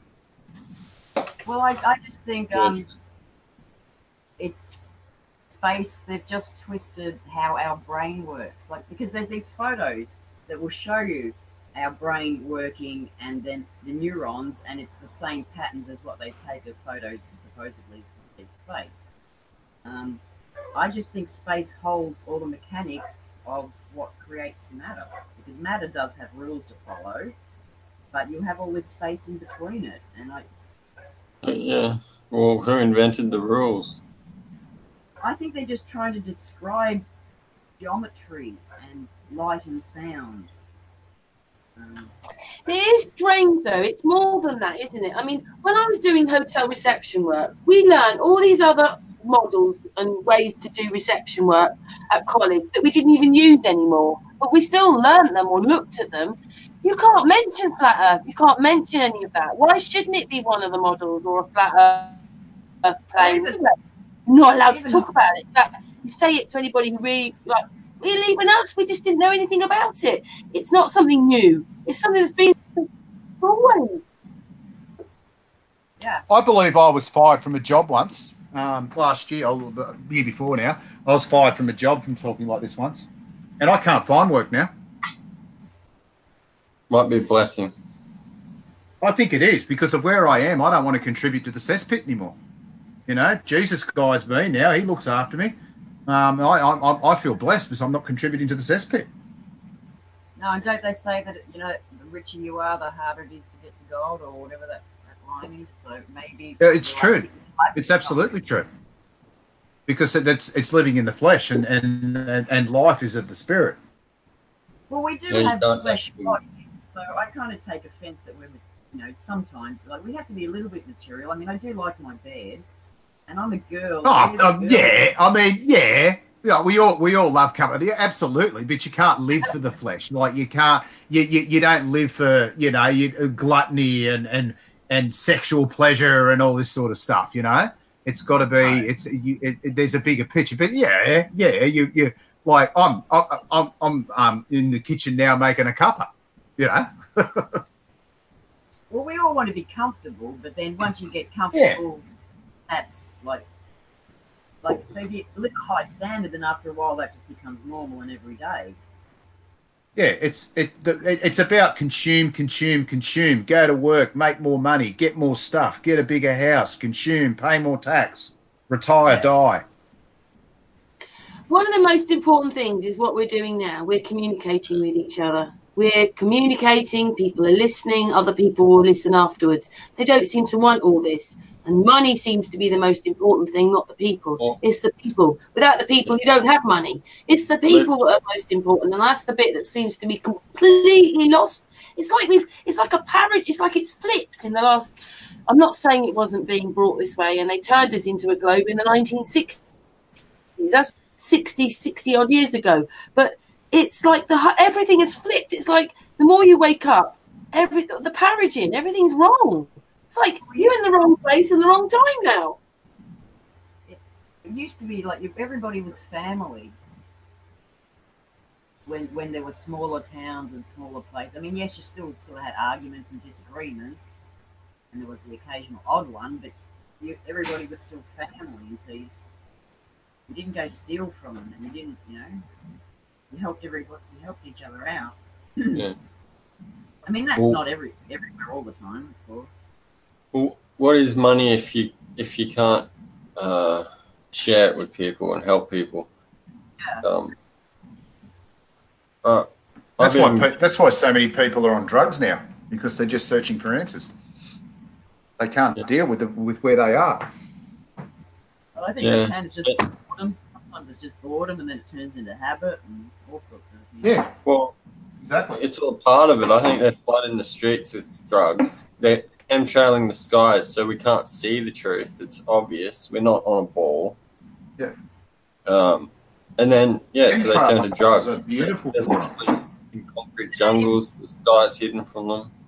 They don't even have to control the skies to have us think we're on a ball. I mean, they just put us through the school. Fluoride, light pollution. Light pollution is enough in itself. Just existing in a city, you're not going to see shit there. And especially if everyone around you believes the narrative as well, it makes it harder to even start looking. We could have amazing things. We could have. Okay, look at that weirdo looking at the sky. Yeah, I know. I spend a lot of time. The integral part of creation. Weird for looking at. Windows, it's like, oh, do you see that plane next to it? Is that leaving a big trail behind it? So I get all the people talking next to me. And the sky's blue because you're looking at water. It's not rocket science. You like that? Rocket science. Yeah. Yeah. Needs a medium to push off. But just on chemtrails, I think they're perfect for them, because chemtrails, they work on twofold, because they block the sky and they're also poisoning people. And poisoning people, they've got no free thought. They've all got autism now, and they've all got these 4-letter acronym mental diseases, and all they are is just people don't, in quotation marks, fit into their society. But those people that have got these 4-letter acronyms, they're fine. They're free thinkers. They're the type of people we want to listen to. But no, we'll give them medication when they're 8 and we'll dumb them down. Yep. Well, and it's even speed half the time. So, who'd give a child speed and all that kind of crap? Well, parents are doing it, and why are they doing it? Because they can't control their kids, and or they're not fitting in. They're not fitting into the paradigm. And I'm glad I'm 45 and I'll never have kids again. Me too. Could you imagine now? No one what you know. You have to homeschool them, but so you wouldn't be able to work, you wouldn't be able to earn money because you wouldn't be able to immunise them. Exactly. They won't be allowed to go to school. So I think that's perfect. Don't immunise them, and then they can't go to school, so then you have to homeschool them. Perfect. That's how we pull out the next generation. And probably the grandparents are going to have to do it, really. But did you see the Golden Globes? Did you see the Golden Globe Awards? I saw it on a Call for an Uprising. Well, nor do I, but I watch a Call for an Uprising every morning, and he was saying on there that at the Golden Globes, they all come out in this parody skit in these white lab coats with a syringe saying we're all going to have vaccines today, and they're running around pretending to give all these Golden Globe people vaccines. Oh my God! What's wrong with these people? What's wrong with these people? It's advertising. That's what it is. Every time a Hollywood star gets cancer, I just think, oh, yeah, you poor bastard, you're going to die, but you're actually advertising. It's all a hoax. Like this Harvey Weinstein thing and Bill Cosby and all that. It's just they're just living it up in Israel. It's just ridiculous. Kevin Spacey. It's just none of it's real. Well, the thing is, now we don't quite know what's the truth or not, and now we don't believe a lot of it. So we're mistrusting in a way, aren't we? So what do we believe anymore? Exactly. Yeah. Oh, I don't believe any of it anymore. I just believe the Bible. Is a lie. Politics is a lie. History is a lie. The globe is a lie. It's all a lie. Yep. The only thing I trust now is the Bible. Where did you get your Bible, for the record? Some in a country town. What's that? No, I've got it at Tugger around here. The name of the shop, it's a big chain. At a shop? Yeah. UKD book. Yeah, it was $10. I was really surprised how easy it was to get it. KJV, it's got Jesus' words in red. All right. I might go online. I'm just sort of in the middle of nowhere. Yeah, there you go. You can do it on your phone too. I read it on my iPad as well because no one laughed at me, but I find the words a bit too small. Yeah.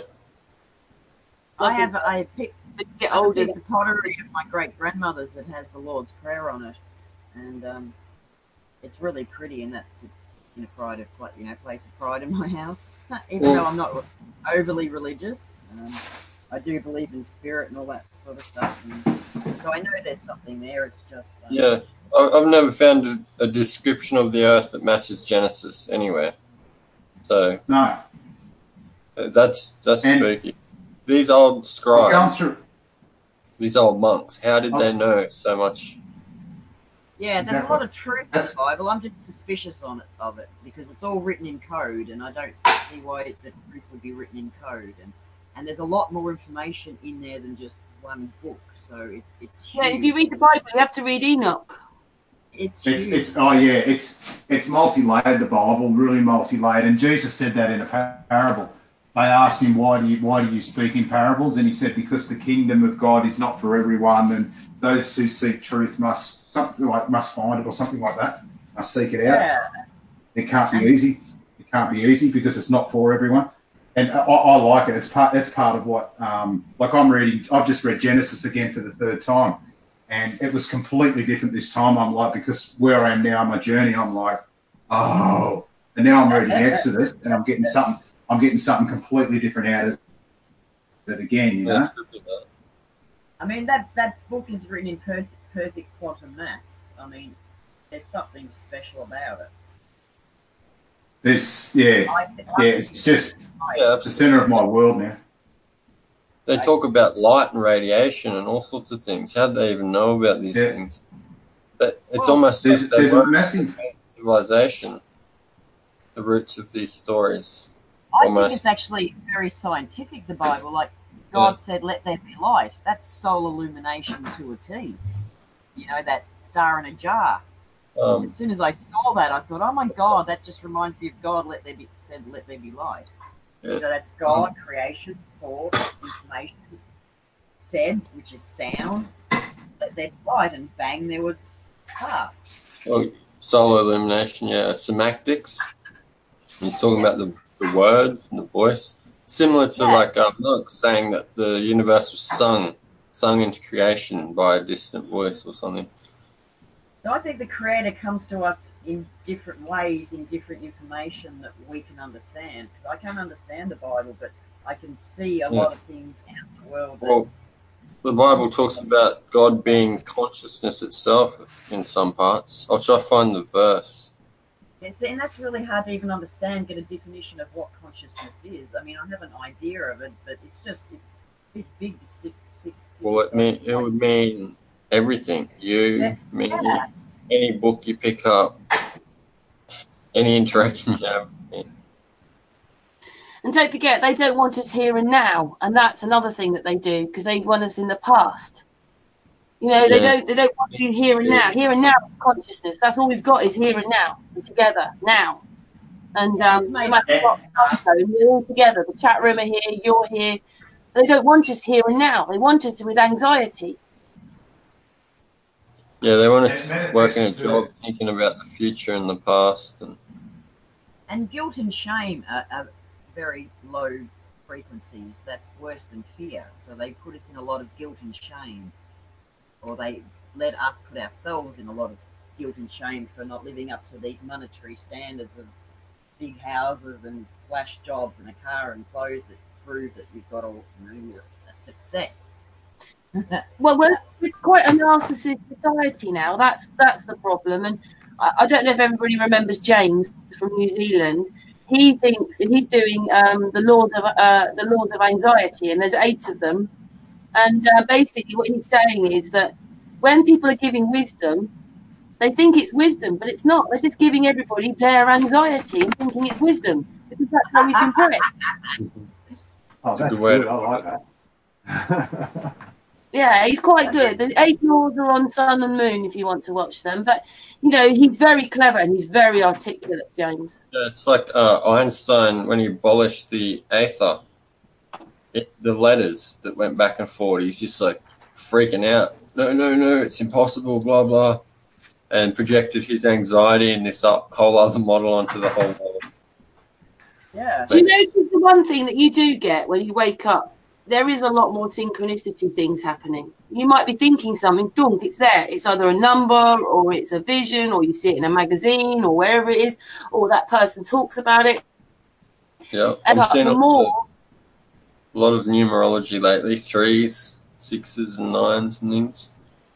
Yeah. Very weird.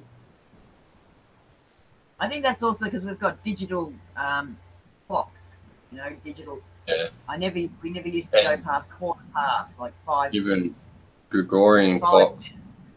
Yeah, it's now that we've got digital, it's easy to see digital numbers everywhere. And I don't know if everybody else feels this. I mean, not everybody's like me, but the ether's like a telephone line to me.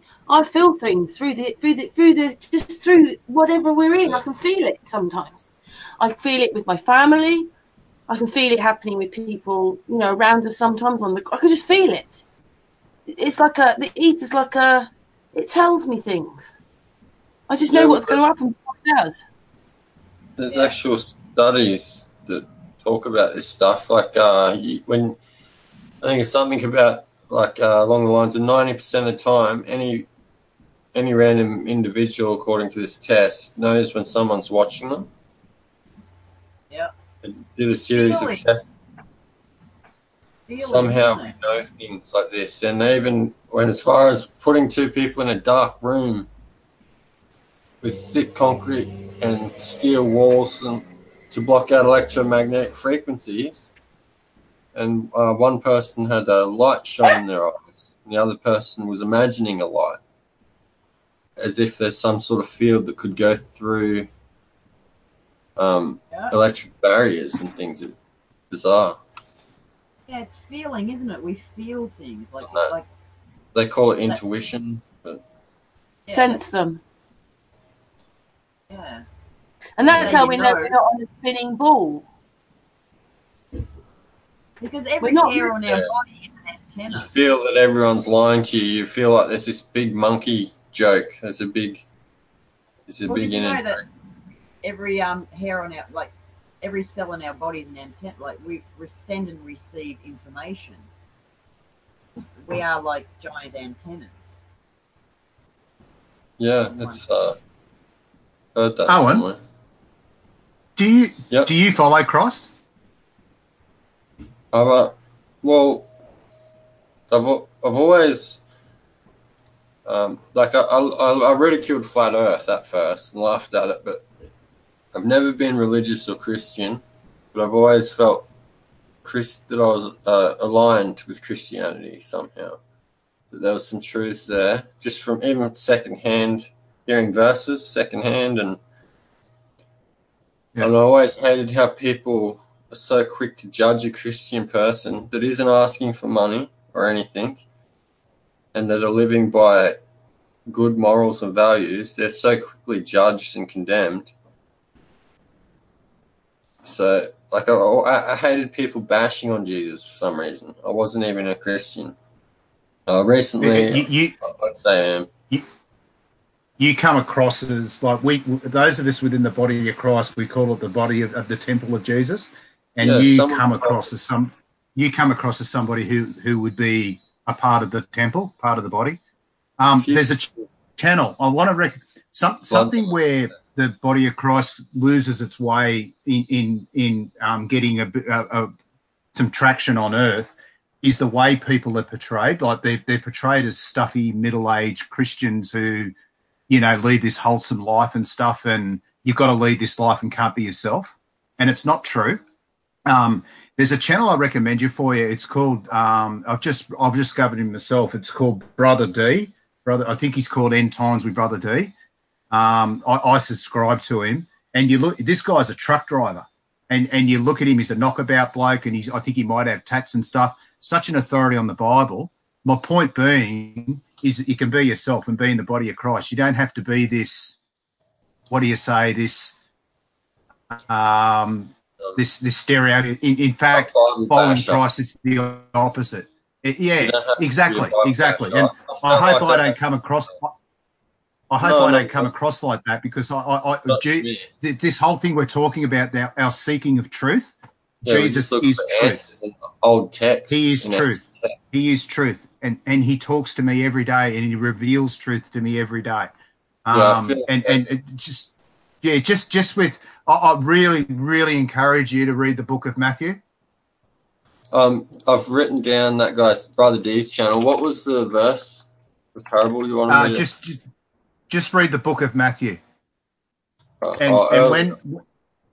When he speaks in his parables, he's speaking spiritually. So, like when he's speaking about when your tree bears no fruit, cut it down. What it means is, so I'm my own trumpet here, but what I'm hoping to do with you now is for my vine to bear fruit with you, right? So because you're going to go away and meet Matthew, and you may come into the temple. That's what he's talking about. If they don't listen, shake the dust from your feet and move to another town. So when you read it, just look at it through that prism. That's what he's talking about. It's spiritual, and it's about following Christ and God. Yeah, I think you'll get a lot out of it, mate. And I tell you what, if you find Christ, just the way you're coming across, mate, you're going to be unstoppable. Well, yeah, I think I'm leaning this way. Unstoppable. I'm losing friends, but that's fine. That's good. That's a good sign. I've got a subscriber. His name's Forza, and he told me that the other day. If you're popular in this world, and the world loves you, and you're successful in this world, you're not of God. Right? And my whole life, I've been an outsider. I feel like I don't belong. I feel like I've been ridiculed my whole life, and you just go, oh my goodness, that's why. He's in you, mate. He's in you. Read Matthew. All right, we'll do. Andrew, it's a bit like that when you wake up, isn't it? All of it is like... it's for the better, really, too, looking back. Yeah. Some relationships I've had, only looking at them from this point I'm at now, I'd rather be out learning things and researching than just, the football games. Exactly. Yep. I was actually injuring myself because I knew that, I know the feeling and the conversations within, just things happening in the universe. I read the Bible now. I read the Bible now, and I can just and just go, oh my goodness gracious me, and I will be stuck on it for days because it just resonates, and it's just a game changer. It just changes the lot. Yep. I'm trying to find a verse for you guys now. Everybody in the chat now who's a flat earther, and they encounter somebody at who's a Christian who prefer. One of my biggest frustrations as a follower of Christ is Christians believing the earth's a globe. It drives me absolutely mental, because it's demonic. Read Exodus 4.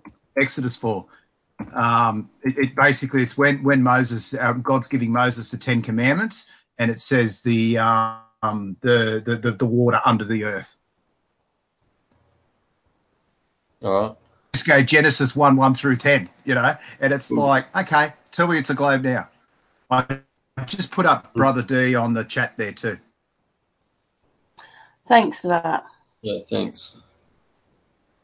Anyway, Brett, so what are you going to carry on doing then with your research? I'm going to keep reading the Bible. I'm going to keep getting to know Jesus. But in terms of our conversation today, my next move, well, my next intent, unless something comes up first, is around February 6th. February 6th is about halfway between the summer and the autumn equinox.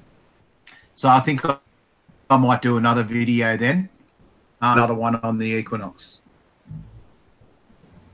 And is there any way that maybe Owen and Trouble can help you then, as you're in the same country and they're talking with each other? Yeah, I've just bought a camera for this kind of stuff. For sure. Yeah. I take photos of the moon. Yeah. And then just asking for the chat room, right?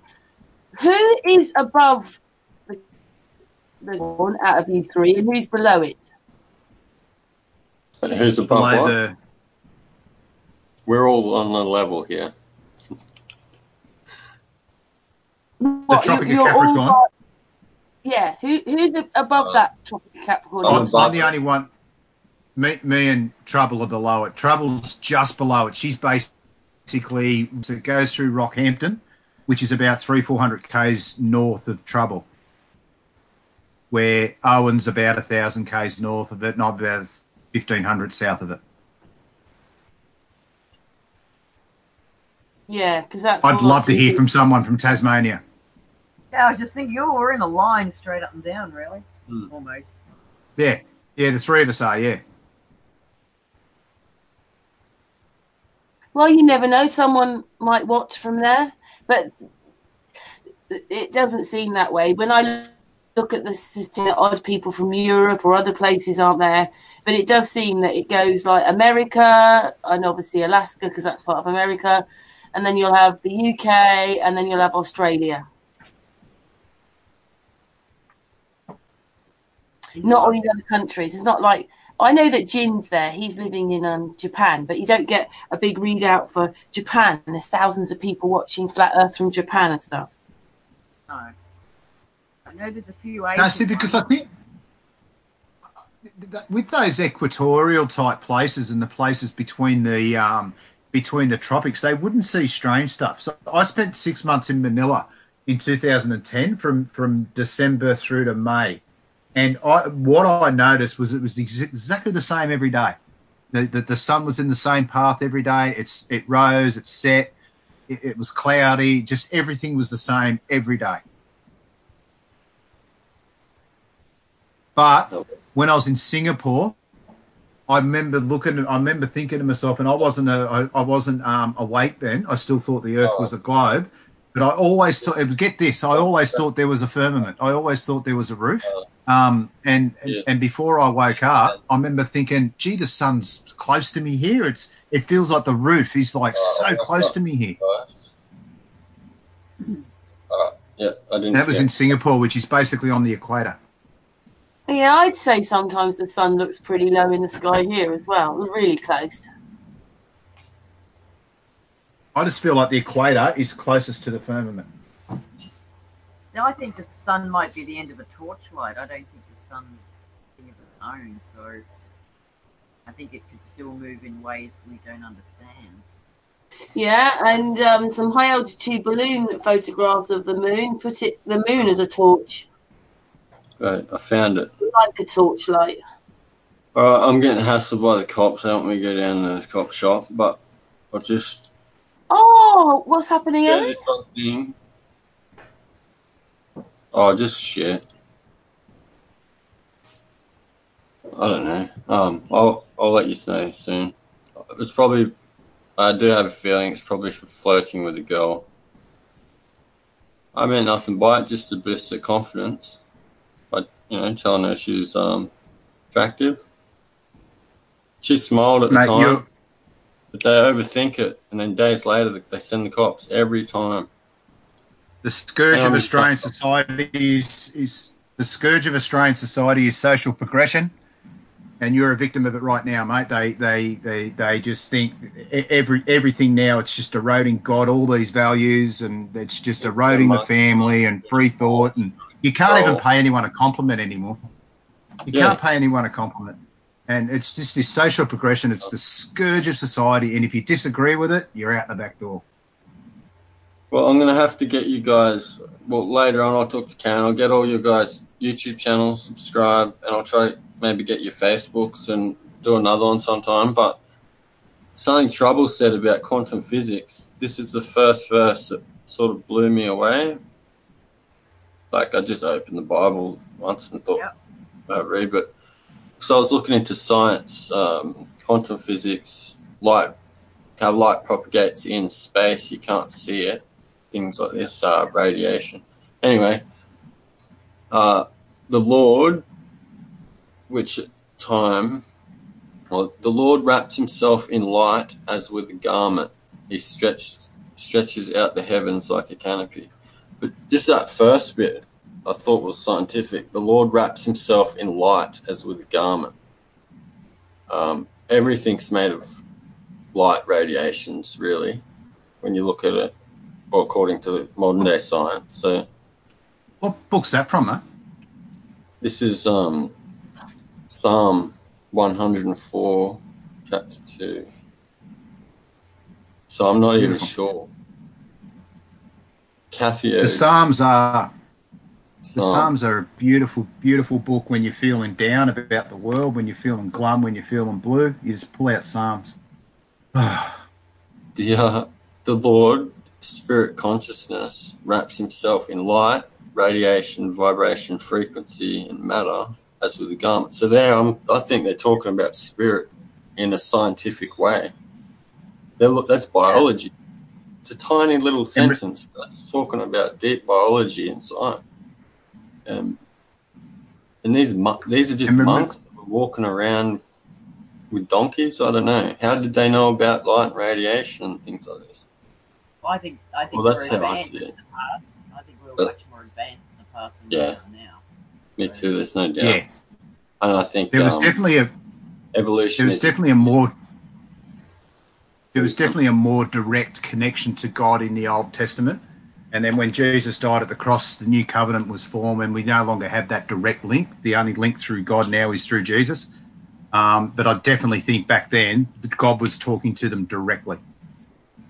Yeah, and that's how the Bible was. That's how the Bible was written. That's how Moses wrote the first 4 books, because God was talking to him directly. Yeah. Well, how do you even define advancement?